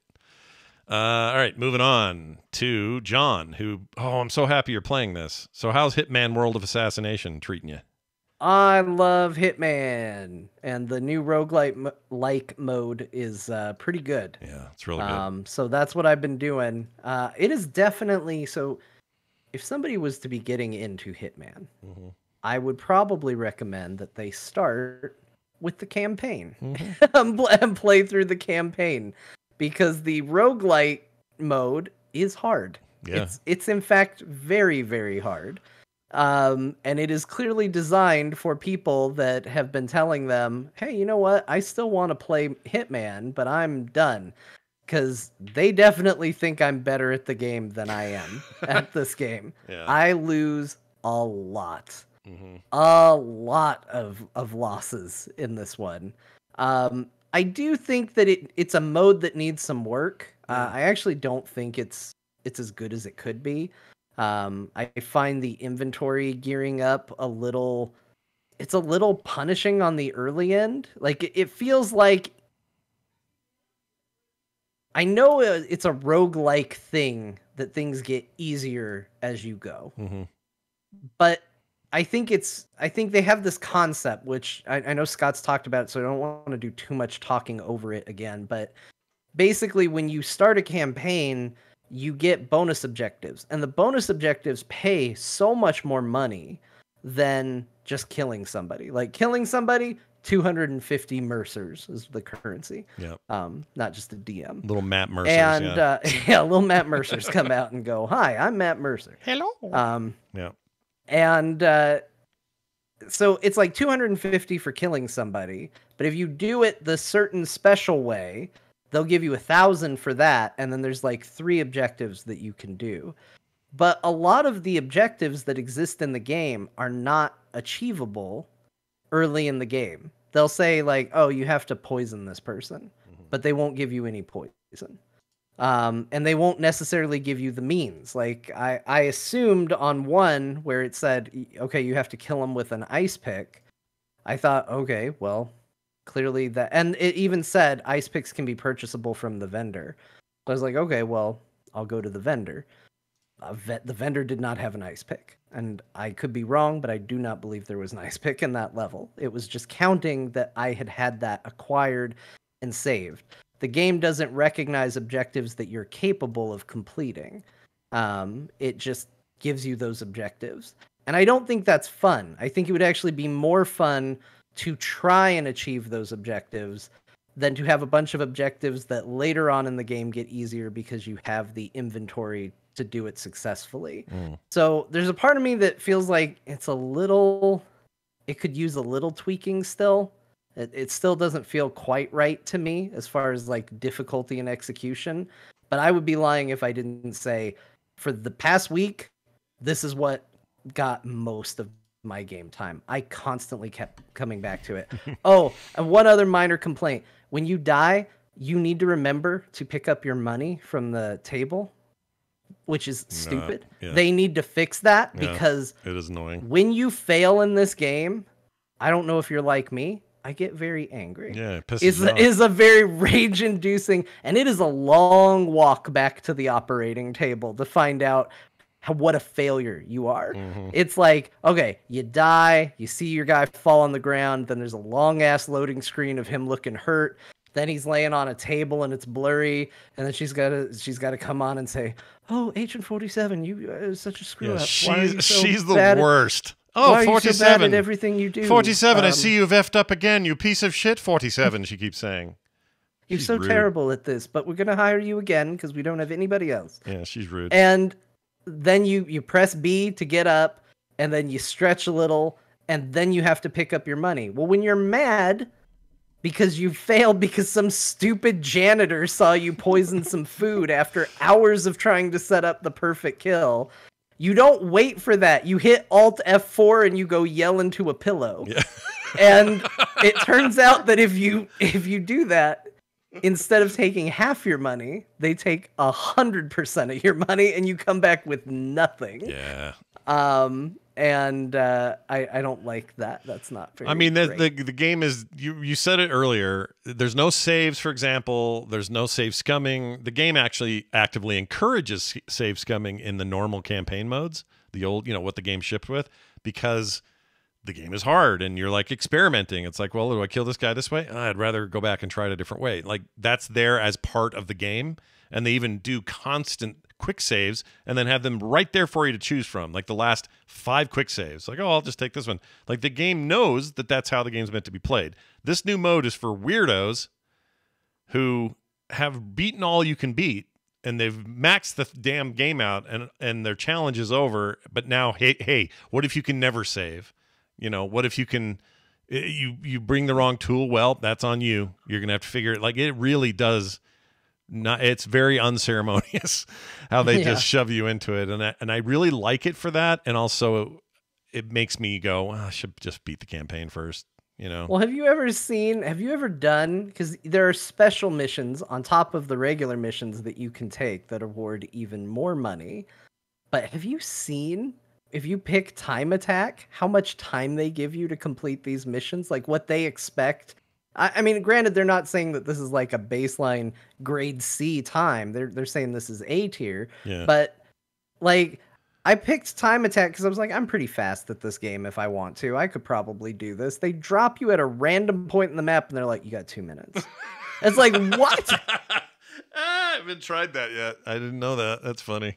Yeah, so there's bonus missions you can take, and usually I rarely take the timed ones because I've just found that all those timers are incredibly short. Sometimes they'll come up with ways for you to extend them, but more often than not, you just spawn and it's like, yeah, go kill him in 2 minutes with an ice pick. Don't be seen by anybody. Don't change your disguises, and don't get caught by any security cameras. And you're like, you give me 2 minutes for this? It's clearly not. Yeah. For The mode is a as love green letter. as me. The mode is a love letter to hardcore players of Hitman. Like, it's clear to me that's who they're aiming this for, and by by natural succession, hopefully you're a player that gets to that point. If you're out there and you're just like kind of a noob to it, one day maybe you'll want to do this roguelike mode, and then you'll realize, oh my gosh, this is really good, but it's daunting as shit.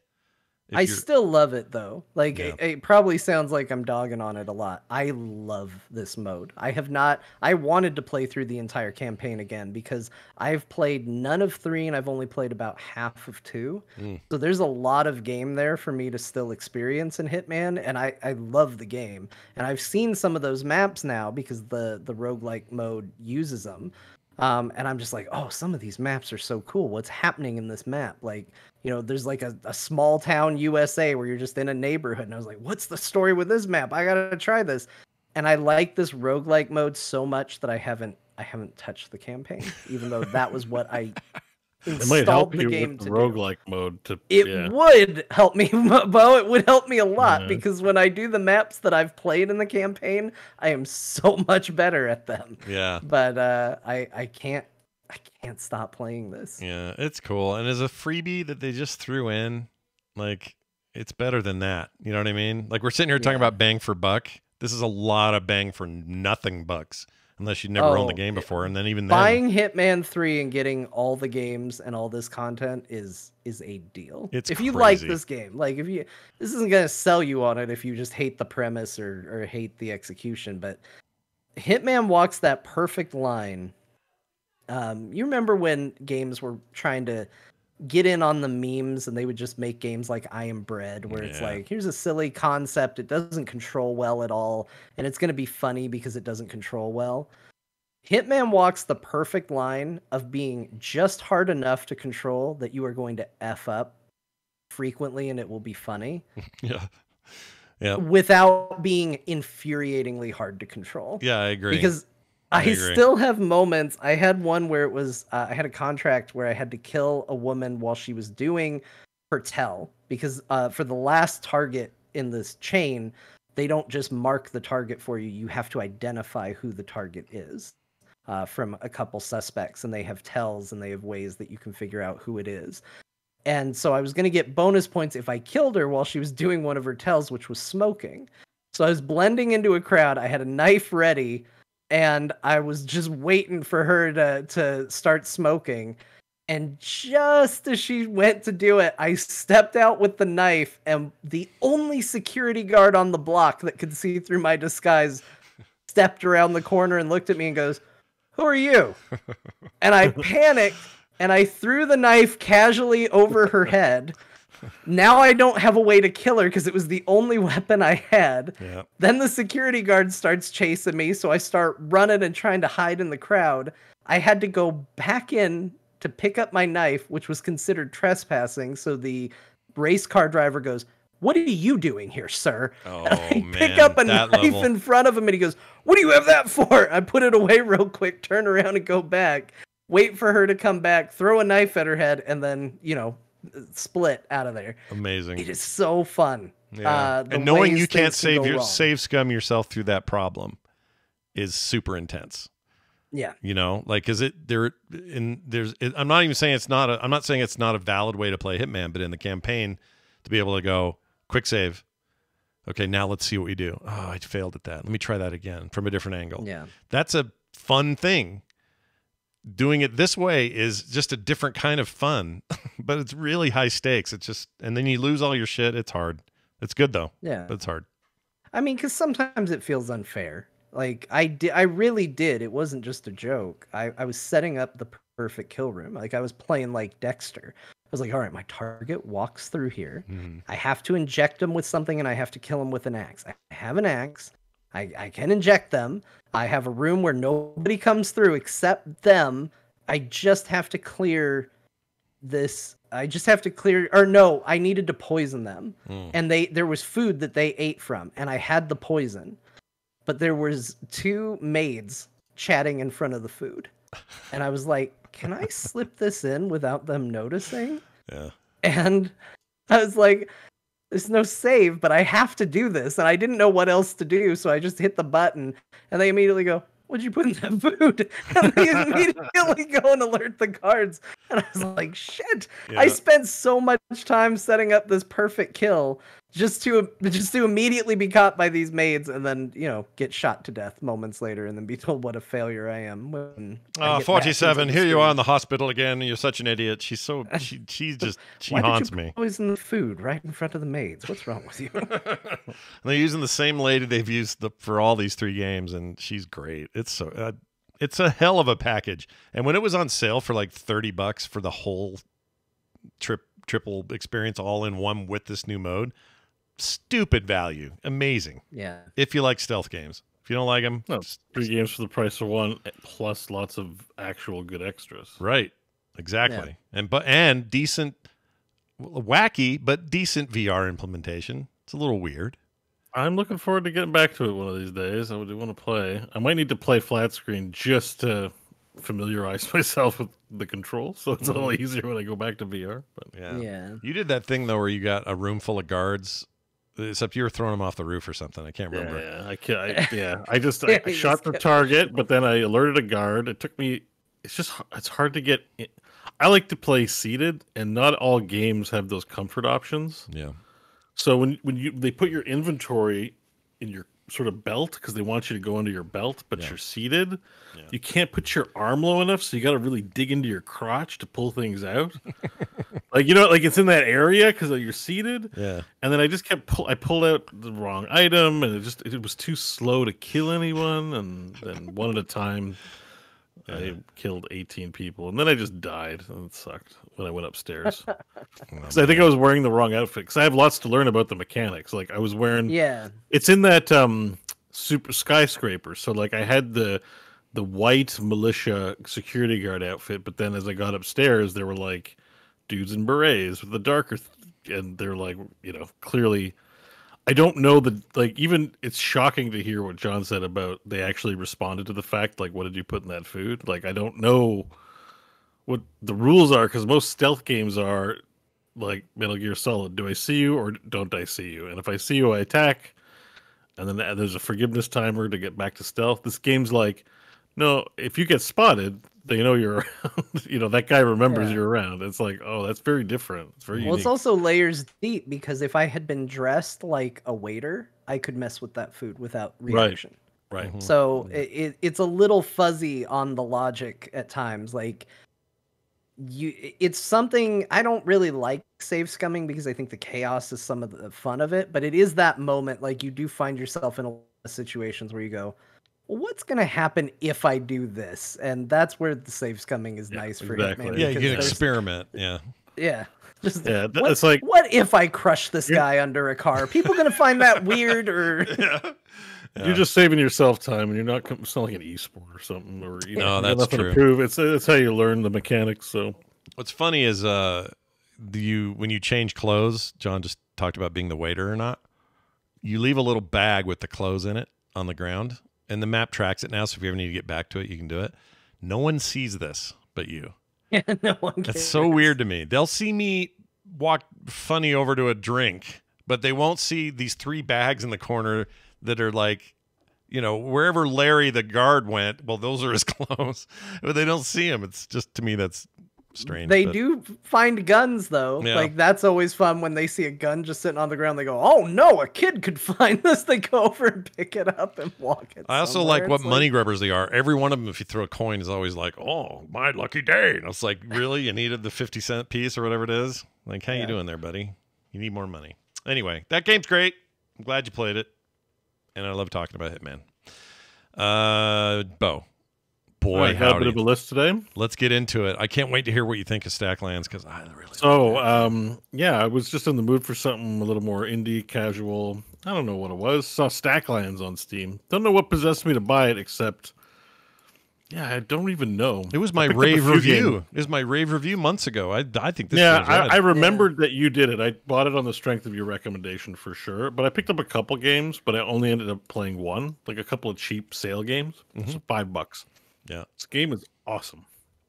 It's really good. I think, it's not going to be a play a ton of hours, but for $5, I'm probably going to get 20 hours out of it. And I'm always I'm looking at ideas. This is a game that's definitely in the, it probably wasn't that hard to make. It was just as an inspiration. No, seriously, you get a 3D plane, you make some cards. The art's very straightforward. And we basically have a checklist of things to do. And it's a survival game. Like Valheim or any other game, but it's just played with cards. And I thought it was unique and innovative. And I think a lot of people have. I agree. So it's kind of like just game dev inspiration in a way, oh, look at this cool thing that is works really well and is fun. And I've stayed up way too late playing it because I'm I just one more quest to complete. To give people an idea of a mechanic, for example, if you have a stone card, you can lay a villager card on top of it. It will literally mine the stone from the card. It's basically solitaire, except it's not the traditional solitaire where you have, ranks and suits and all that. It's just you stack cards in a fun way like you would Magic the Gathering, your lands. It lets you stack the cards that way, lets you open packs and get stuff. You have little villagers. And one of the fun things is the enemies, they don't they can damage your villagers, but mostly they're just irritating because they bounce your cards around. There's a bunny, you're showing a bunny right now, and if you leave that bunny around, he's not really an enemy. You'll place everything where you want it, and then they'll knock all your stuff around. You're like, damn, animals, stop knocking my cards around. It's a really unique card game, and I just thought, oh, like I look at it and I think, oh, what other, it's a placemat. There's a place to pick up cards. Like, what other things could you do with a format like this? Like it, and also I just haven't been able to stop playing it. I can't wait till I'm finished so I can move on to other things in my life. It's fun. Yeah, it's a fun builder game. Worth every penny of $5. Really neat. $5, and it's only, and this is another today. It's all been overwhelmingly positive reviewed games today. I feel like, except for Atomic Heart. Yeah. This game, people love this game. Yeah, it's great. $5, you get 20 hours out of it. It hits a sweet spot, and it's an innovative solitaire survival game. I don't have a single complaint. Even the low key art style is still nice. I love how it looks for how simple it is. I think it looks. I think that's to its credit. Not that you couldn't do more fancy cards, but I think it adds to the fun to have it be the simple, iconic stuff. I think it's better that way. Yeah, I find too. I'm a little like I enjoy playing it, and I'm inspired by it. Where I'm just like, oh, like. I don't know, just from a game dev perspective, I'm like, it looks nice, but also it's very simple. Like, it's achievable. Yeah. And by the way, that rabbit shits out a shit card, a poop card, and you have to throw it out, sell it. Yeah. Yep. The worst are corpses because you can't sell corpses. Yeah. But for some reason, if you have two corpses, you can mash them together and then they poof and disappear. I don't understand that, but it's convenient. That is weird. Yeah. I don't remember that. I got ravaged. I found the Crab King. If you kill too many crabs on the island, I don't know if you know this, but there's another zone. No, I didn't know that. I didn't get that far. Yeah, you got to keep going. There's an island zone, and there's crabs on it. You kill it for crab meat, but if you kill too many crabs, you piss off the Crab King. And the Crab King is like 100 HP, and just like you decimated my island. Yeah. So you got to be, there's some, just there's kind of some challenging moments where you're like, I didn't know that was going to happen. Uh-oh. Pirate ships. There's also pirate ships with huge crews of pirates, but you can turn pirates to your side if you have a parrot, of course. Oh, yeah. Parrots make pirates happy, and then you get a friendly pirate who helps you instead of fights you. It's great.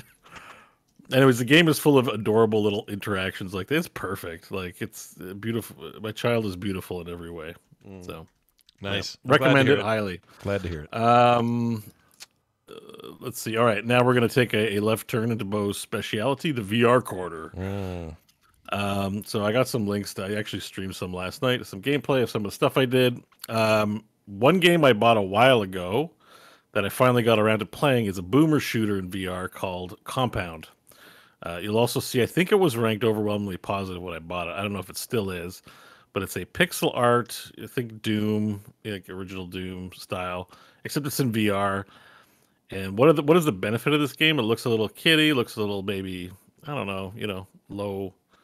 The art, there's recycle bins. It's an office. It's nothing like incredible, but the colors are vibrant. The guns handle really well. It's one of the best gun handling VR games. Like, so you press a button and pop out the ammo, and then you have to manually reload it in, snap it back. It's a boomer shooter, so it's light and easy to play. The best part, see how I'm dual wielding? You can dual wield weapons. When you need to pick something up and you drop the gun, it doesn't drop to the floor. It just floats in the air. Oh, that's cool.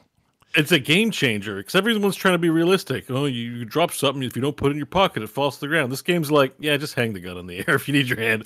And I'm like, whoa, it just makes it cool. And then, so it's like Matrix style. You do some moves, then you can pick the gun back up. And the guns are very expressive. You see here, I'm using a grenade launcher. There, I got to get the ammo out, leave that gun in the air, put a shell in, and fire another one. Yep. And then I got like a submachine gun on the other hand.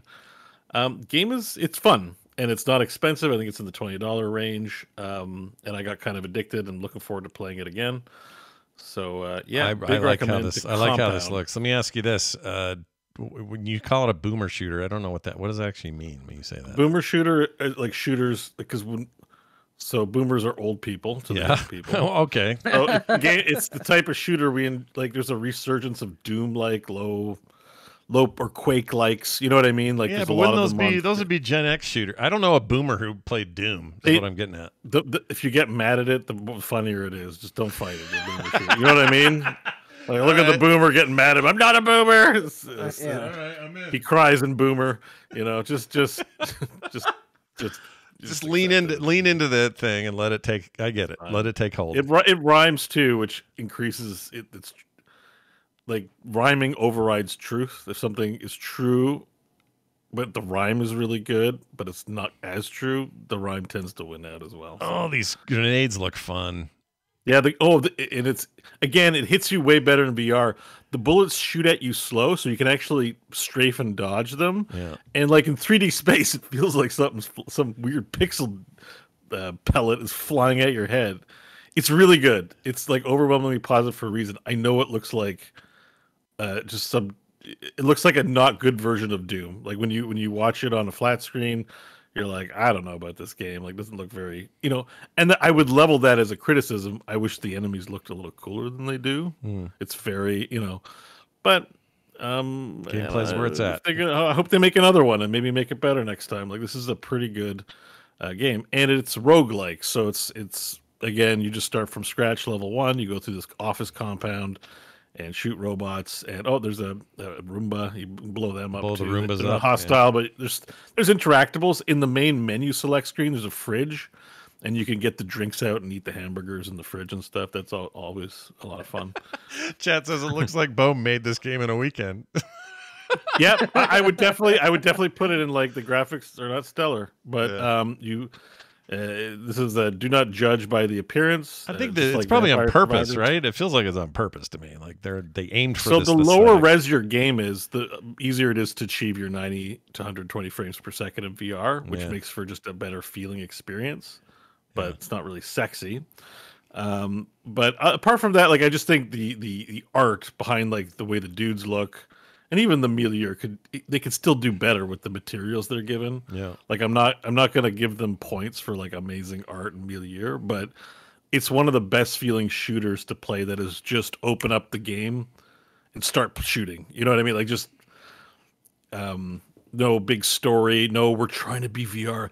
Why don't you try scratching your head in VR? It's like real life. Whoa! It's just like here's guns, shoot, have fun, and the guns. I think they're the best implementation of guns, short of Half-Life Alyx, which is the gold standard. That's high. That's high praise. Yeah. No, it's playing with the guns is the best part of the game. All right, I think you may have sold. This is a big recommend. I really like it. I kind of can't wait to play again. You playing this on Steam through your headset, obviously? Yeah. Okay. So So I'm on the Oculus, so I'll log in, AirLink it up to the Oculus, then I'll start Steam VR, then I'll play from Steam. Okay. That's how I got to do it on the Oculus. It might even be at this point available straight on the Oculus store. When I bought it, it was only on Steam. I don't see a reason. The only reason I buy things on Steam is so I can stream them. Right. Like if I have the choice between the two, I still kind of like it's the easiest to stream from Steam. Oh, that's a hard sentence to say, I find. Easiest to stream from Steam. Oh, geez, it is. Yeah. Well, not for John. He'd probably whip it out in 2 seconds and have no problem saying he was whipping it out on Twitter today. I saw him. he was. Yep, that's all I do. John's account whipping it out. The gun, the aim's great. Good gun variety. The tactile nature of reloading guns is a big sell point for me. I like that a lot. So you put the bullet in, press A, and boom, it's back in. There's also a super shotgun like Doom style where you put both bullets in, and then that's cool. Whip it up and definitely reload. I was reloading slow at first, but as I got used to it, I got into fast reloads. This game looks great. I think I'm getting all right. Let's move on. We got a lot of ground to cover. Next up is a flat screen game that I want to highlight for a specific reason. To all the game devs out there, or the people supplying the money and budget for games, I should say, not so much the devs, is Hellblade Senua's Sacrifice. Oh, yeah. A kind listener that I meant to look up who bought it for me, but someone bought it for me. I wish it was easy to look up who bought this for me.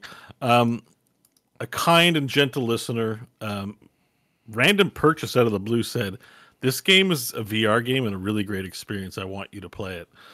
And I said, they made a VR game, but no. Hellblade just released a VR version of their game. Now, I don't know if you guys know what this game is. It's the Ninja Theory game about... Oh, yeah. I think she's like like Irish or Celtic or something. She's not a Viking, but Icelandic, right?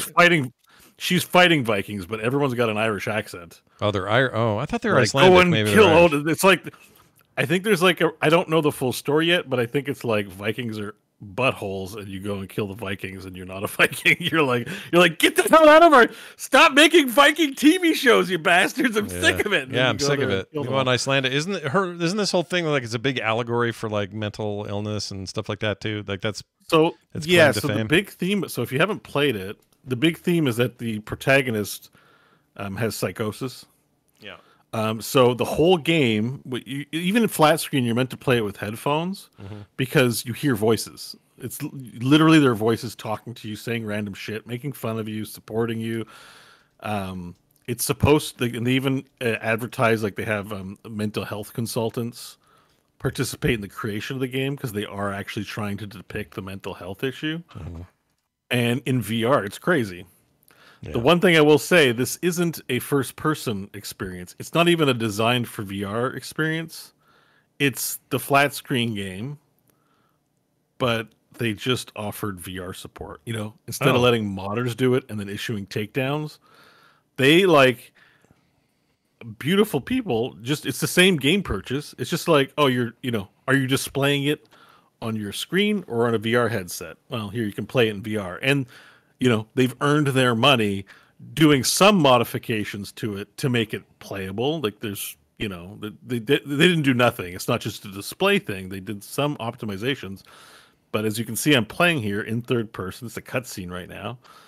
But I'm sitting and using mouse and keyboard actually, and just playing like I'd be playing, except I see the game in 3D. Gotcha. And it's crazy being in that like fire room. That's Suitor, I think, or something like that. Fighting this guy is crazy. The game's pretty fun too. It's very, I would say, it's closest. It feels like playing a From Software game, in that your moves are kind of they're deliberate. So you got to parry or block, and you got to use your ability and move around. Like so if you swing your sword and it's a mistake, well, you're committed and you make that thing. So there's like hit windows and stuff like that. But very slow to get into. I didn't fight anything for the first 30, 40 minutes. Oh man. Yeah, and you see all those little symbols floating around in 3D. They're in 3D space. It looks wild. Like it's a really sensory experience that I really think is phenomenal in with the VR space. So I want to thank that person for purchasing it, and want to tell people making games, like, you don't have to make it first person. I don't even need touch control options. Just render it in stereoscopic so I can play your game experiences in 3D. Like, I would appreciate that. That'd be awesome.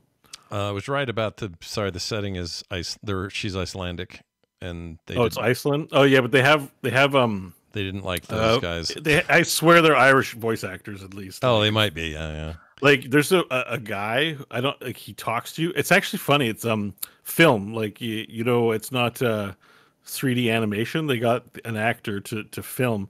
And we see that in games all the time where, like, even in Atomic Heart I saw there was a section where they filmed a real person and put him on a TV screen. Oh, right, yeah. But the way they did the processing on it, like the guy they got and the way they did the shadows, it's the best, like, Who Framed Roger Rabbit style game and flat that I've seen. And he's not in it much, but when he appears, it's just like, oh, that's a real actor. Like, he looked like a 3D thing, but I'm like, his mouth animates so well. I was like, oh no, that's a real guy. It's one of the best implementations of that mixture I've ever seen in a game. This one's got a sequel coming probably next year. It was announced in 2019. They don't Oh, have it's an not. exact The date. sequel's not out yet? Yeah, not out yet. But that will be a Game Pass game as well. Obviously, it won't affect VR issue. Oh, I didn't realize. I thought it was out already. Oh well, let me tell you, this game is money, especially on a VR headset. But it's just a regular ass video game experience. Which, like I said, I like the sitting down games. This is you sail through these areas of corpses hanging off of trees and stuff. It's so far I like it. Yeah, I think I've been it's pretty meaning to dope. play this forever. I was always just worried about how dour the setting is because I think it was Patrick. Super who told dour, me. Yeah. mega like it is full of trauma. Like every cutscene is like her falling over in pain, screaming, and while the voices say, "You're stupid. No, you should go forward." Like it's yes, It's dour. It makes Disco Elysium feel kind of joyous. Oh wow. Oh boy! Damn. Wow. Yeah. There's no humor. I've played an hour to 2 hours. There has been no jokes, no humor, no happiness, nothing. Yeah. It is wall to wall trauma. Wow. Anyways, great in VR though. All right. All right. in. So I got to run through some shorter stuff though for my games played. Sure. Nope. No Man's Sky released a VR update. That's what got me playing VR. Is it cool? It's great in VR. The one thing I will say is play in flat screen first and get your inventory shit sorted out. Because when they update things, they uninstall your mods. And I got to tell you, I like everything about playing in No Man's Sky VR, except for what I'm doing here, inventory management. Like trying to hold up my hands and aim to move the cards around. I'm like, this sucks. Never their strongest point, It even sucks. in 2D. This was not their strongest point. Inventory Someone management recommended sucks. playing mouse and keyboard to do the inventory management, even in VR, which I didn't consider as a possibility. So, maybe that's an adjustment I can make. Yeah. But if you're PS2 VR, you can't really do that. That sucks. One thing I will say, though, is all the planets I was on, apparently there are new life forms on it, and giant worms jumped out of the ground, and those look amazing. I don't know if you're going to be able to see it here if it's not a little bit later, but like a giant when giant worms shoot out of the ground and fly over you, it's something else. It's like, holy shit. I feel like John, didn't we, a couple updates ago, John had some pretty cool, I don't know if you had video, but you described this too, like big sandworms, right? Yeah, Like big doom worms. I had a crazy planet. There were giant worms. There were things that just tore out of the earth and tried to grab both me and my ship. Like there's some Oh, crazy shit. planet stuff in the game right now. I will say, like, if I get back to flat screen, see how I'm trying to like install. Oh, there's there it the is. worm. Yeah. Oh, geez. It fly like it's just jumping over my ship. There's like stuff everywhere in VR. You're just like, holy shit. Yeah. It's quite the experience. That was the third one I'd seen. The first, yeah. Anyways, the game it's a fun experience, but I have to relearn stuff, and I don't think unless I was starting from scratch in VR, like a new save file, Yeah. I don't think I want to be messing around too much. See, I'm trying to reinstall all my mods. Anyways, just want to say that. All right. It's cool, The game though. that keeps They on giving, revamped and the it's whole awesome. VR part of the game, right? Like that's all a new. Yeah, they updated it for PS2 VR, so I've missed a lot of updates, so I'm not clear what was updated on what. But from the last time I did it, I liked it. Like it felt smoother and better experience. I did some dog fighting. It was great. Now, the game that I've got the most interest in this week is so stupid that I even care. But tell me about Mighty Doom. Is it Mighty good? Doom, mobile. It's mobile time. Switching from VR, we'll go to another of John's favorite categories: mobile games. Yeah. So Doom, I'm a big Doom fan, as you guys are all aware. I talk about and lavish that game with praise. I was excited to see a mobile game for Doom because it's a Doom game. I'm gonna check it out. We unfortunately have ourselves a bit of a Diablo Immortal situation here.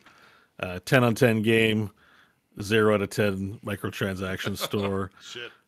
You can mine with Vega. You can watch an ad to boost it. It gives you a notification and annoys you. You only have 20 energy, and it's 5 energy to play a mission. Run out of energy, no mission to play. Oh, I love when games are like, no, you're too Yeah. poor to play this game. Hate The thing it. is, I don't want to give it the free advertising, but on the off chance one of these episodes reaches somebody who can make some freaking positive change in the world, stop ruining games with this microtransaction shit. Like this game actually, I would pay $20 to play what is essentially a Survivors clone. It takes a lot of the ideas. You don't got to press the shoot button, but it doesn't fill up the screen with enemies like the Yeah, you're just true moving Vampire forward, right? Survivors. You move It's forward. a different thing, but Yeah. the arena is there.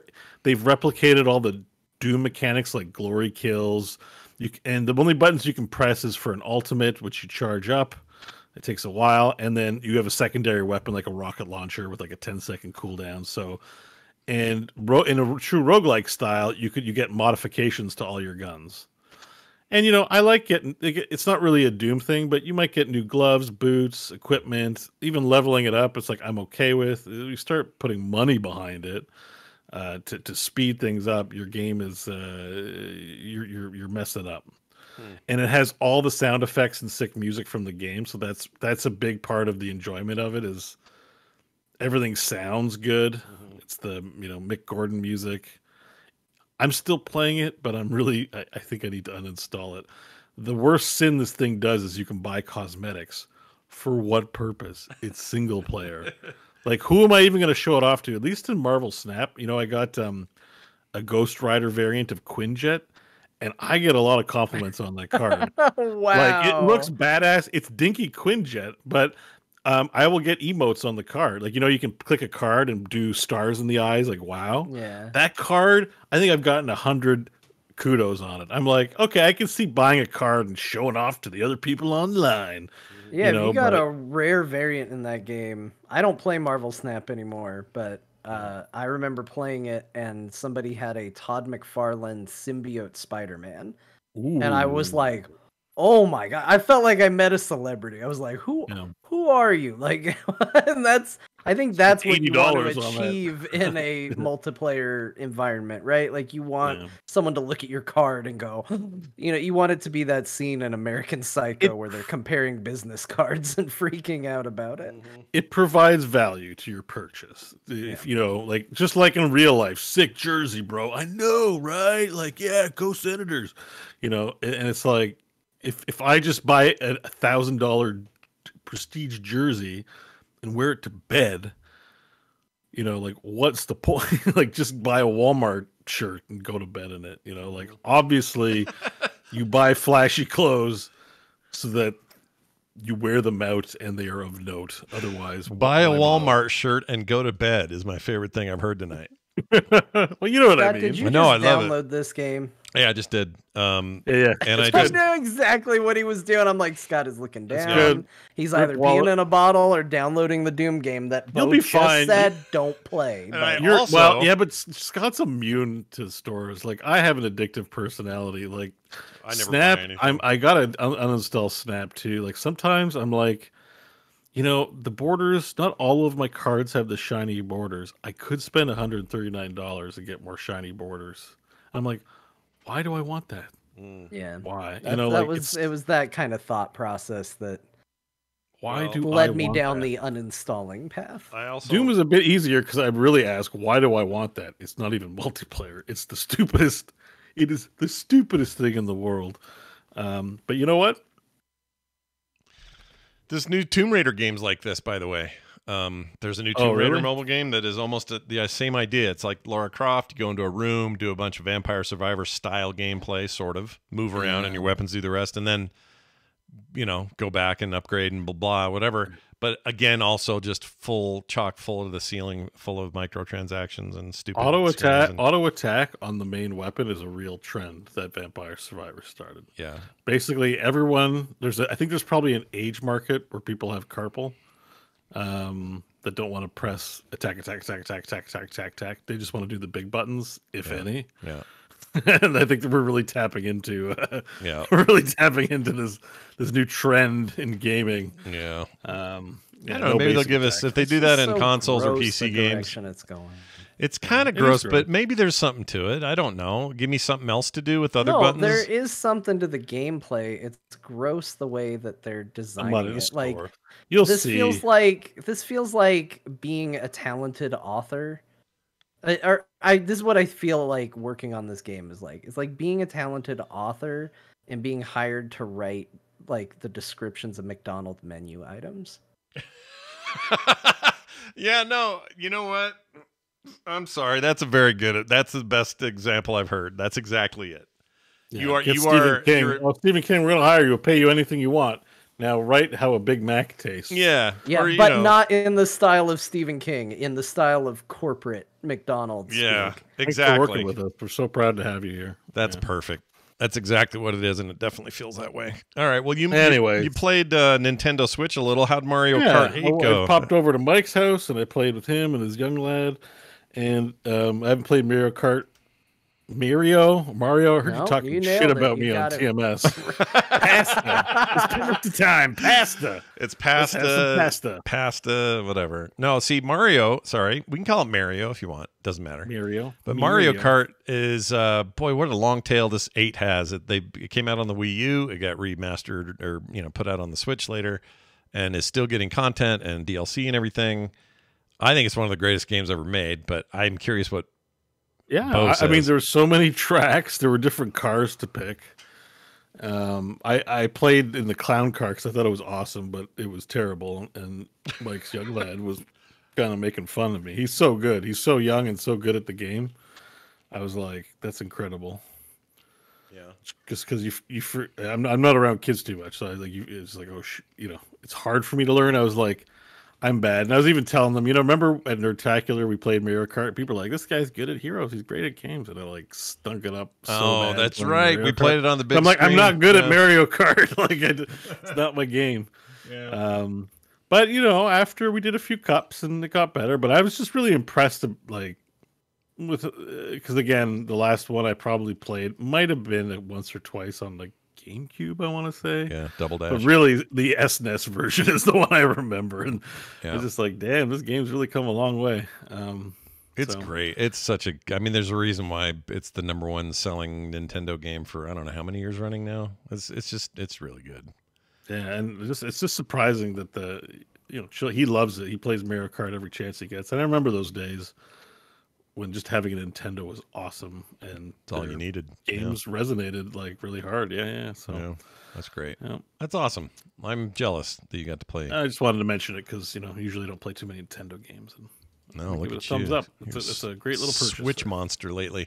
All right, speaking of switching, we're going to switch to a break real quick. When we come back, we're going to do Dear Martha and a couple other news stories. We also got some phone calls today. Lots of fun stuff. Stick around. Don't go anywhere. We'll be right back. All right, we're back to, let's make sure this is recording. Yep, we're good. All Apparently right. I say milk, not milk. Milk. Yeah, some people say milk. I say milk, I think. I don't say crick. I say bagel. Weird. Bagel. Yeah, 'cause Oh, I you're say it- Brita. I say bagel. I say bagel. Yeah, This- I kind of pronounce it as if it was spelled with an E. This, Bagel. this bagel Bagel. business. Bagel. Very weird. I'd like a bagel with Bagel. creme cheese. Yeah, I don't emphasize the A in bagel enough Yeah. for people. Bagel. It's other people's Mario. problem. It's not mine. They It's don't not- hear it the way I intend it. It was never yours. All right. Welcome back, everybody. We're going to dive right into a Dear Martha. That's right. We're going to review an ancient ass video game magazine, and we're going to do it in the style of Ken Burns documentaries, like we always do. And John, of course, has prepared one. John, anything special here before we hit go? Nope, not even that many screenshots for you to deal with this time. So you're Oh. easy peasy today. Thank you for the reminder. Hold on a second. I forgot to pull those down. There they are. All right. Let me pull Ooh. those down real fast. We got that one. Oh, it's just the 2. Yeah. Oh, easy. I can do that. What a two. All right, here we go. Enjoy. My dearest Martha, today we look at Game On USA, the American attempt to publish one of Japan's longest running video game magazines. This issue is the first issue from May of 1996. This magazine touts itself as the magazine of electronic manga gaming. And I actually don't know what that means. But I do think the key word here is manga. Remember it. It will be important later. When I look at this cover, I see Cammy from Street Fighter. Then I remember I was reviewing the magazine and should take in what else is on the cover. So upon a second look, I saw Cammy from Street Fighter. Mm-hmm. A more focused third look, though, revealed, you guessed it, Cammy from Street Fighter. Eventually, however, I did notice a cover that, yes, had Cammy from Street Fighter on it, but also offered a lot of other features I might look forward to in this magazine. Firstly, a letter from the editor telling me that this magazine isn't like the others. He's right. He promises that I won't be exposed to page after page of ads, which is an interesting promise considering the ad on the page prior and the ads, plural, on the page following But let's dive in and see if we can spot where this magazine really differs from others that I've covered. We start with a story about the history of Street Fighter, and right away we're already confusing Americans by trying to teach them that Balrog is actually M. Bison is actually Vega, and Vega is actually Balrog. Personally, I'm just happy some other corner of gaming understands my pain when I have to discuss early Final Fantasy games. It's good though. I read, and I learned. The next section is a few pages on games coming to the US from Japan, and while I'm no historian, I think all these did in fact happen, or in cases where they didn't, the magazine said there weren't currently any plans. You know what? 10 out of 10. We're off to a great start. By page 14, we're learning about manga. And while that may seem silly to try and teach us these days, this was a time when we still called anime Japanimation for some reason. We did. So, getting some knowledge was probably worthwhile. But what do we do with this knowledge of manga? Is there a place we can utilize this newfound appreciation for storytelling? Well, what if I told you on page 17, this video game magazine becomes a manga magazine? Don't believe me? How many pages of manga would it have to be to convince you? Sorry.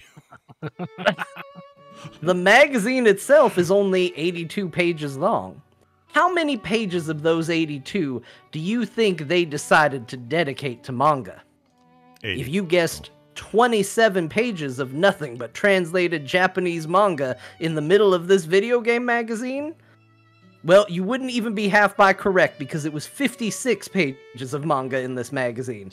That's right, most of this first issue is a comic about Cammy from Street Fighter and a second comic about Samurai Showdown.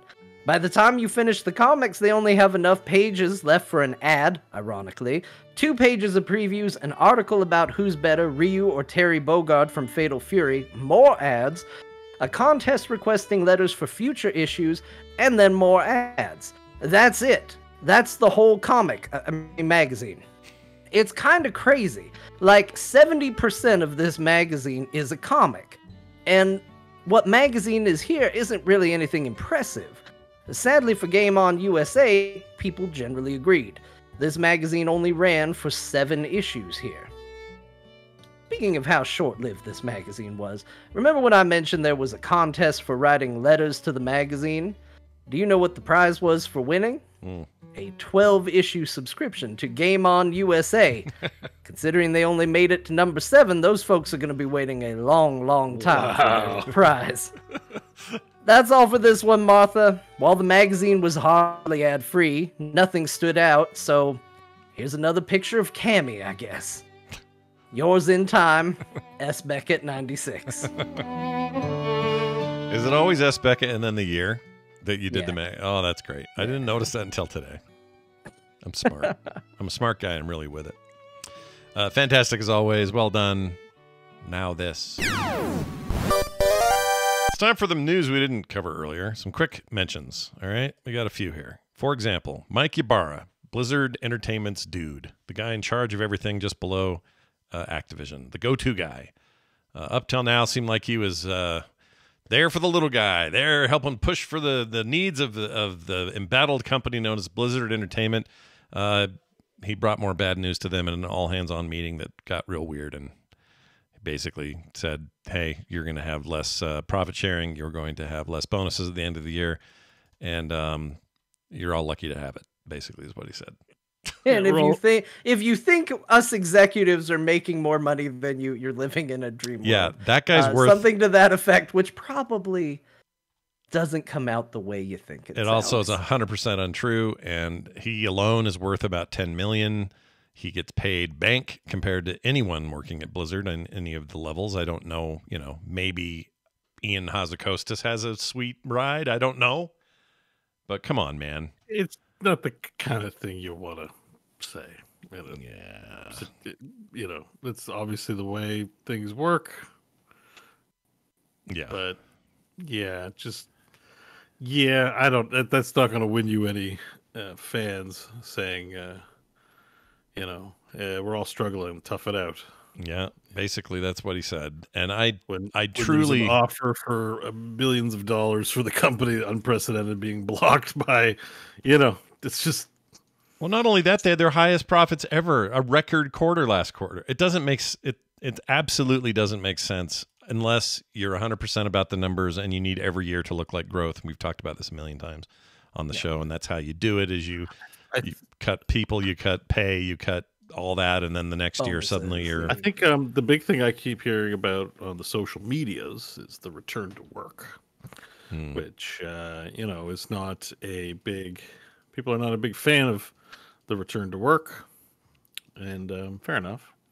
Yeah. But how we got from everyone's got to come back to work to everyone's struggling to make ends meet. Like, I don't know why that came up, if that was your objective. Yeah, I think they just Activision needs a puppet over there, and I think Mike's that guy. And whether we like it or not, who else is going to deliver whatever news corporate wants to give your wholly owned subsidiary of Activision Blizzard? Like, yeah, he's the guy. I don't know. It's not good news coming out of it. Where I don't know, man. I really liked the era of, hey, we're all craftsmen here. It's a workshop. Everyone works hard to deliver a product they're passionate about. That was clearly, the proof was in the pudding, because the games reflected that ethos. And boy, these other guys, they're not about that at all. It sounds like no. We could have that mentality with like 100% less sexual harassment. We'd really be onto something. Yeah, we'd be moving right up that tree. Oh, we'd be in a real good place. Yeah, but just a bit of empathy and humanity in delivering it right. You get to a certain point where the captains of the ship just want to drive. They just, where's the profits, man? Yeah. Okay, well, here's some bad ideas, but how about how to generate profits, and then we get mobile games. Yeah. The only good news to come out of Blizzard this week is they finally are launching, as of today, Diablo 3 Season 28, which uses that altar of rights thing they've added. It's basically a somewhat of the systems that are coming into 4, and it kind of changes the game. It's pretty fundamental. I'm going to play tonight, I think. Yeah, I want to check it out. See what's up. Diablo 4 is around the corner.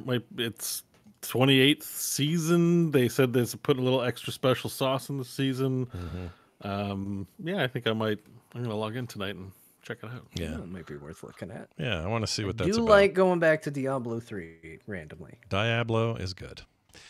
Also, Chrono Cross Remaster is getting a patch, and it's out now, and John's thrilled, right? You're stoked. I am. This has been, I put this on here selfishly because I was very excited for this game. I've talked about Chrono Cross a lot on this show, and then was very disappointed to say that unfortunately the remaster had basically, I felt, unplayable frame rate issues. And bemoaned that they seem to have put it out and just forgotten about it, like they do with a lot of ports. They definitely feels like they did that, because it's been like almost a year since that game came out, but they have finally put out a patch to address the frame rate issues, a couple other things. So it hasn't been completely forgotten. I've yet to play it. I installed it tonight, so I am curious to see if it fixes it. Supposedly it actually goes up to 60 frames per second on the PC, which is actually faster than what the game originally did.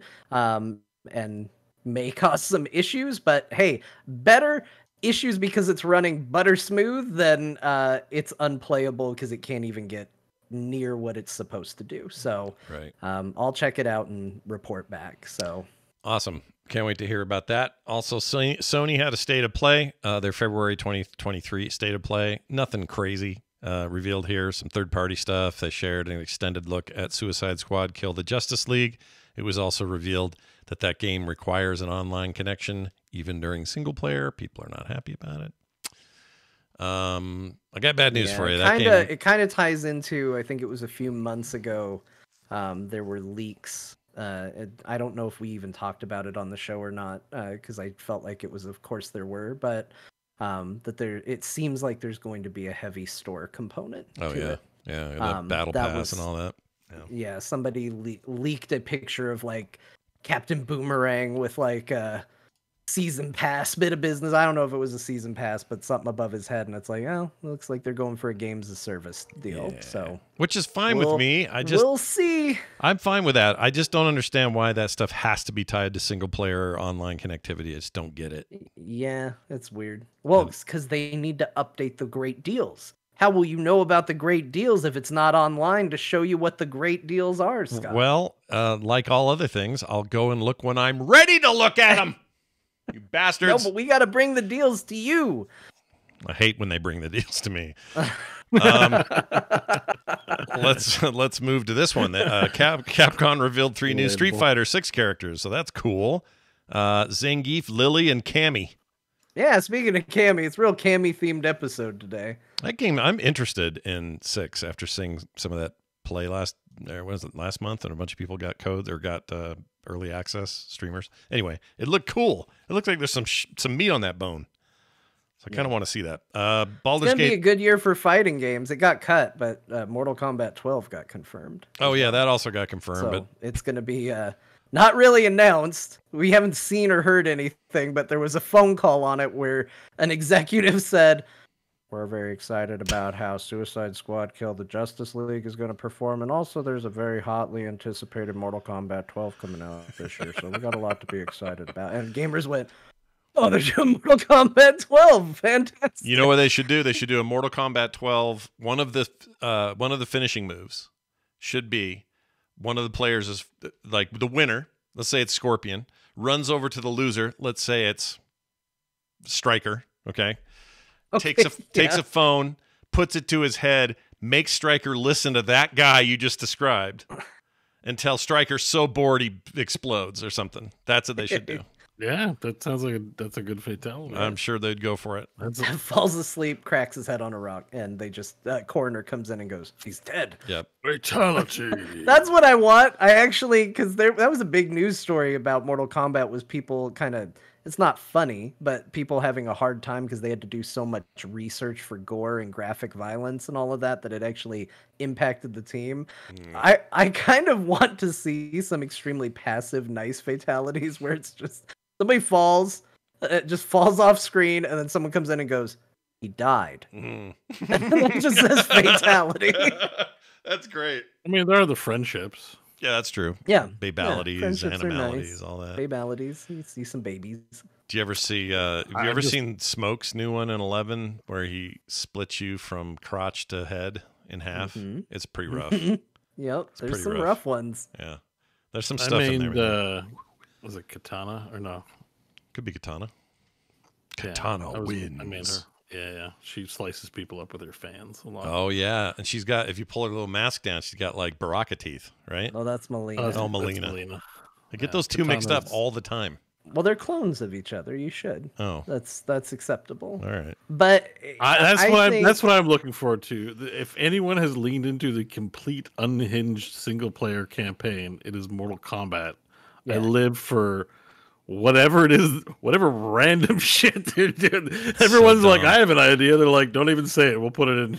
Like, we'll include it. It's the perfect kind of stupid. I love it. I assume what's his name just left me, but our friend who listens to the show, Tyler Lansdale. Tyler, if you're listening, I'm not saying you should leak anything on Core. I'm just saying you could. I'm not saying you should. Yeah, if you want to announce don't say leak, because that's going to get Tyler in trouble. Oh yeah, I don't want you to know. If you want to announce anything, Let me Core. make. You know what? Let me what's make the it clear. difference? Half the leaks are probably secret announcements. They probably are, but I'll just say this. Yes, they're stealth announcements. That's often true. But I'll say this, Tyler, what I actually mean is to say to anyone who is working with or around or above Tyler, he has never given us anything. He's always been just the nicest guy, but never given a single drop of corporate espionage. Everything's fine with Tyler. All right, just to clear the air. The closest I ever got to talking about Mortal Kombat with Tyler is he and I were talking about Heroes of the Storm, and somebody jumped into our conversation to be like, "Yo, when you gonna buff Stryker?" That's the closest it ever got. That's amazing, dude. Stryker's in permanent need of buff. The character sucks. All right, moving on. Baldur's Gate 3 coming out on August 31st on PlayStation 5. Xbox version not currently being talked about, so no one knows. So that's a PC and PS5 exclusive for now. Let's see. New Resident Evil 4 trailer confirms the return of Mercenaries mode. Also, that looked real good. Like graphically. I don't know if I'm playing it because 4 and I have a wobbly relationship. Someone will buy it for you, Scott, and I have a feeling we'll go through that together. We literally today had somebody saying that you and I playing Resident Evil together is like ASMR to them. I heard them, yeah. Me screaming and then you want going, him to play. Don't say that. No, it's like, no, he said something like Scott screaming like a girl and then John going, yep, or whatever. That's his ASMR, which is pretty great. Scott's going, John, you didn't tell me about this, John. Yeah. Anyway, what's up? They also talked about some PSVR 2 stuff and Tetris Effect there's a whole thing about Tetris Effect being cool. Anyway, a few third-party things, some small stuff. Nothing big, but a Sony state of play nonetheless. All right? Maybe they had a lackadaisical state of play so that they could take that to the Trade Commission and be like, look, this is what we have if we don't. Look how sad we are without Call of Duty. Yeah, we have no games. There's nothing. It's Mercenaries mode and Resident Evil 4. That's all we have. Yeah, it's all we have. It's all we need. Civ 7 is happening. It's official now. Civilization 7 is being worked on over at Firaxis, so expect that in probably a year. DLC'd every Civilization, and they're ready to start over. Yep. I do hope. I would like to see them add some of the like narrative stuff that you're seeing other games like Old World. Wait, is it Old World? Old World, yeah. With the story, Old World and the other one. What's the other one? King something of Kings. King's Kings. Ultimate Kings. Crusader Kings. Crusader Kings 3? 3. That's it. Yeah. Okay. Old World and Crusader Kings 3. I'd like to see them implement some of those more narrative features because I think those are really cool. But Civ is the game I don't have to learn from scratch when I play. So I'd like to have those elements merged into my Civ. That's what would be on my wish list. I do feel like they have to maybe stretch a little this time because it can't just be, 5 and 6 were a lot alike. Yeah. Is all I'm saying. So 7 needs to be some big leap. I don't know how they do it. I'm sure it'll be great no matter what they do. Super hexagons. Konami is going to do a new Castlevania announcement as well as a Metal Gear Solid 3 remake announcement at E3. And we don't have to go into it. Oh, go ahead. Do they remake 1 and 2? No. But I think 3 is 3 is like revered. 3 is a really good one. Well, that's not true. You know what? Good one to remake. They did remake 1, but it was a PS2 remake. Remastered or remade? Remade. They redid all the cutscenes. They did a remake of Metal Gear Solid. It was called Twin Snakes. Right. That is correct. Oh, it couldn't be called Metal Gear Solid Remake. Okay. Right. It was a long time ago. So really, people don't love it because it's too action movie-y, but I thought it was very cool at the time. It was for GameCube. Yeah.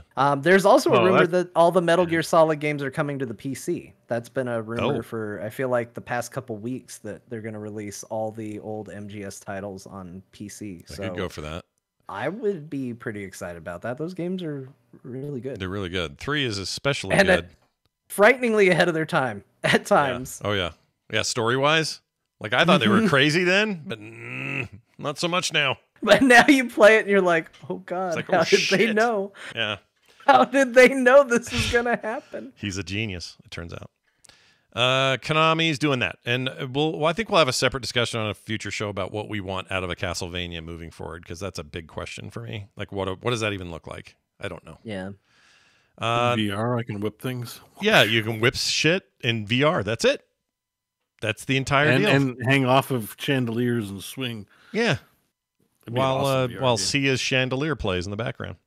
All right, we are now diving into emails. That's right. That's a good question. You heard me. It is a good question. We're going to not do an email, though, because I just lied about that. Let's dive into emails. Instead, here's none emails. Instead, I'm going to play 2 phone calls that we got in rapid succession. Okay? It's actually 3. One of these got... Oh, no. The way I did it is weird. Okay, so it's 2 different people, but 3 calls. You'll understand when I get there. The first one is about housing, and it's directed at Bo, I believe. So enjoy. Hey, core folks. Andy here. Love the show. John and Scott have both been talking about in-game housing in ESO and Final Fantasy XIV lately, but Bo has been dismissive of the idea of in-game housing as something silly. I just want to push back on that a little bit in defense of John and Scott. Bo, you played hours and hours of V Rising about a year ago, and in the process, you created this amazing castle for your vampire. It had all the stuff, looked like something that Dracula would grace with his presence. So I'm wondering how, on the one hand, you can dive into that game and build up such a cool place, but on the other hand, you can label what John and Scott do in their games for player housing as silly. And I know a lot of what goes in the V Rising Castle is for utility to be able to play the game. But come on, did you really need all those elegant candelabras, Gothic mirror, and distinguished wingback chair? Cheers, Stella. That's a pretty good point. You're getting called out. Yeah. Got you. That's a decent point. You were very decorative in your approach. Hypocrite rising over here. Can't wait for that sequel. So, what do you rebut for that, or do you have a rebuttal, or do you agree? No, I mean I spent a lot of time making housing in Valheim too. Mm-hmm. I think I just don't like the. He just doesn't like it when other people talk about it. No, what I don't like about it, I don't like MMO or online housing in that way. If that makes any sense. No, I get it. I don't know. I mainly I was just kind of bored because it's just decorating. It is the mechanics do matter. Yeah. Like yeah. But you're not right. Wrong about that. There is some of that. ESO has some mechanics in it though. I think it's more of this. I mean, someone can go back and correct me if I'm wrong. It's just I don't know. It's just I'm not into like houses, I guess. It's just maybe just some bias there. You know what I mean? Like, you know, when someone's like talking about something and you're not that into it, like, you know, you're with some people and they're like the VR section comes up on the show. They're like talking about country music and you just kind of let them have their thing. I don't know. Yeah. It's a fair point. I don't have, you know, yes, I did build houses in Valheim and in V Rising and it's awesome. Do you think if you got into an MMO, let's just say one grabbed you miraculously. I know you're not really in a time and place for it right now, but you got super into one and it had an awesome housing system. Do you think you would engage with it, or do you think that would just be a part of the game you would ignore? I could see value in it. I think maybe I'm just less polite than John is. I have less self-control. John's like, all right, it's VR time. Okay, yeah, let me be a polite, respectful individual. And I'm like, John, this is like, make it stop. If I was your defense lawyer, I would say the big difference here is Bo playing V Rising to that level is it is a bit of a fantasy live out kind of experience in that game. I think he's got a point. I think, you know, the defense rests. Yeah. It's fine. All right. Guilty. Right. Guilty as charged. We'll put a guilty plea in. Yes, he's right. You saw me on my stream. I played that game like 80 hours that week. And yes, I was like making it the sweetest castle on the server. 100%. Yeah. And well played. It was cool. Going in and humiliating. I never felt like I could live up making me eat some humble pie and humiliating. I never could live up to your standard there in that game. You had the best castle on that planet. Or that it's not a really planet. Like that game. I'm looking for Planet Vampire. They made some big announcements. They're still like pretty early on, it seems like, the way they view the game. So I'm hoping they got a real good they got a good game idea there. I'm looking forward to going back. Yeah, Scott, please, real quick, can you trademark Planet Vampire? I need to do something with it. I don't know what. Just trademark it. Planet if we can Vampire. Get it. We need it. I need it for something. I don't know what, but my domain John's buying make days a Survivor's clone now. Yeah. I need one Planet more Vampire. I need one more weird domain I'll never touch, and so that's the one. Let's do it. All right, now these two calls are important because it's one after the other. This is the person's stopping the podcast to say something, and then continuing on and finding out what we actually did. So enjoy. Hey, core crew. I just wanted to say that I was kind of on John's side at first about announcing the winner at the end of the show instead of just leaving it for the live listeners. But after about 3.5 minutes of you guys deciding whether or not you're going to do that, and then another 2 minutes after that before you actually announce it, I'm kind of back with Scott. So just get the grandma reading the game. Love you guys. Bye. All right. So that's part one. It's just a thing to finally decide to call in about it. Yeah. Like, well, we talk about a lot of things. He's like, yeah, this contest issue needs my opinion. I may have had this for a little longer than that. But anyway, his follow-up is obviously hitting resume on his podcast and hearing how things turned out. Hey, Core Crew, me again.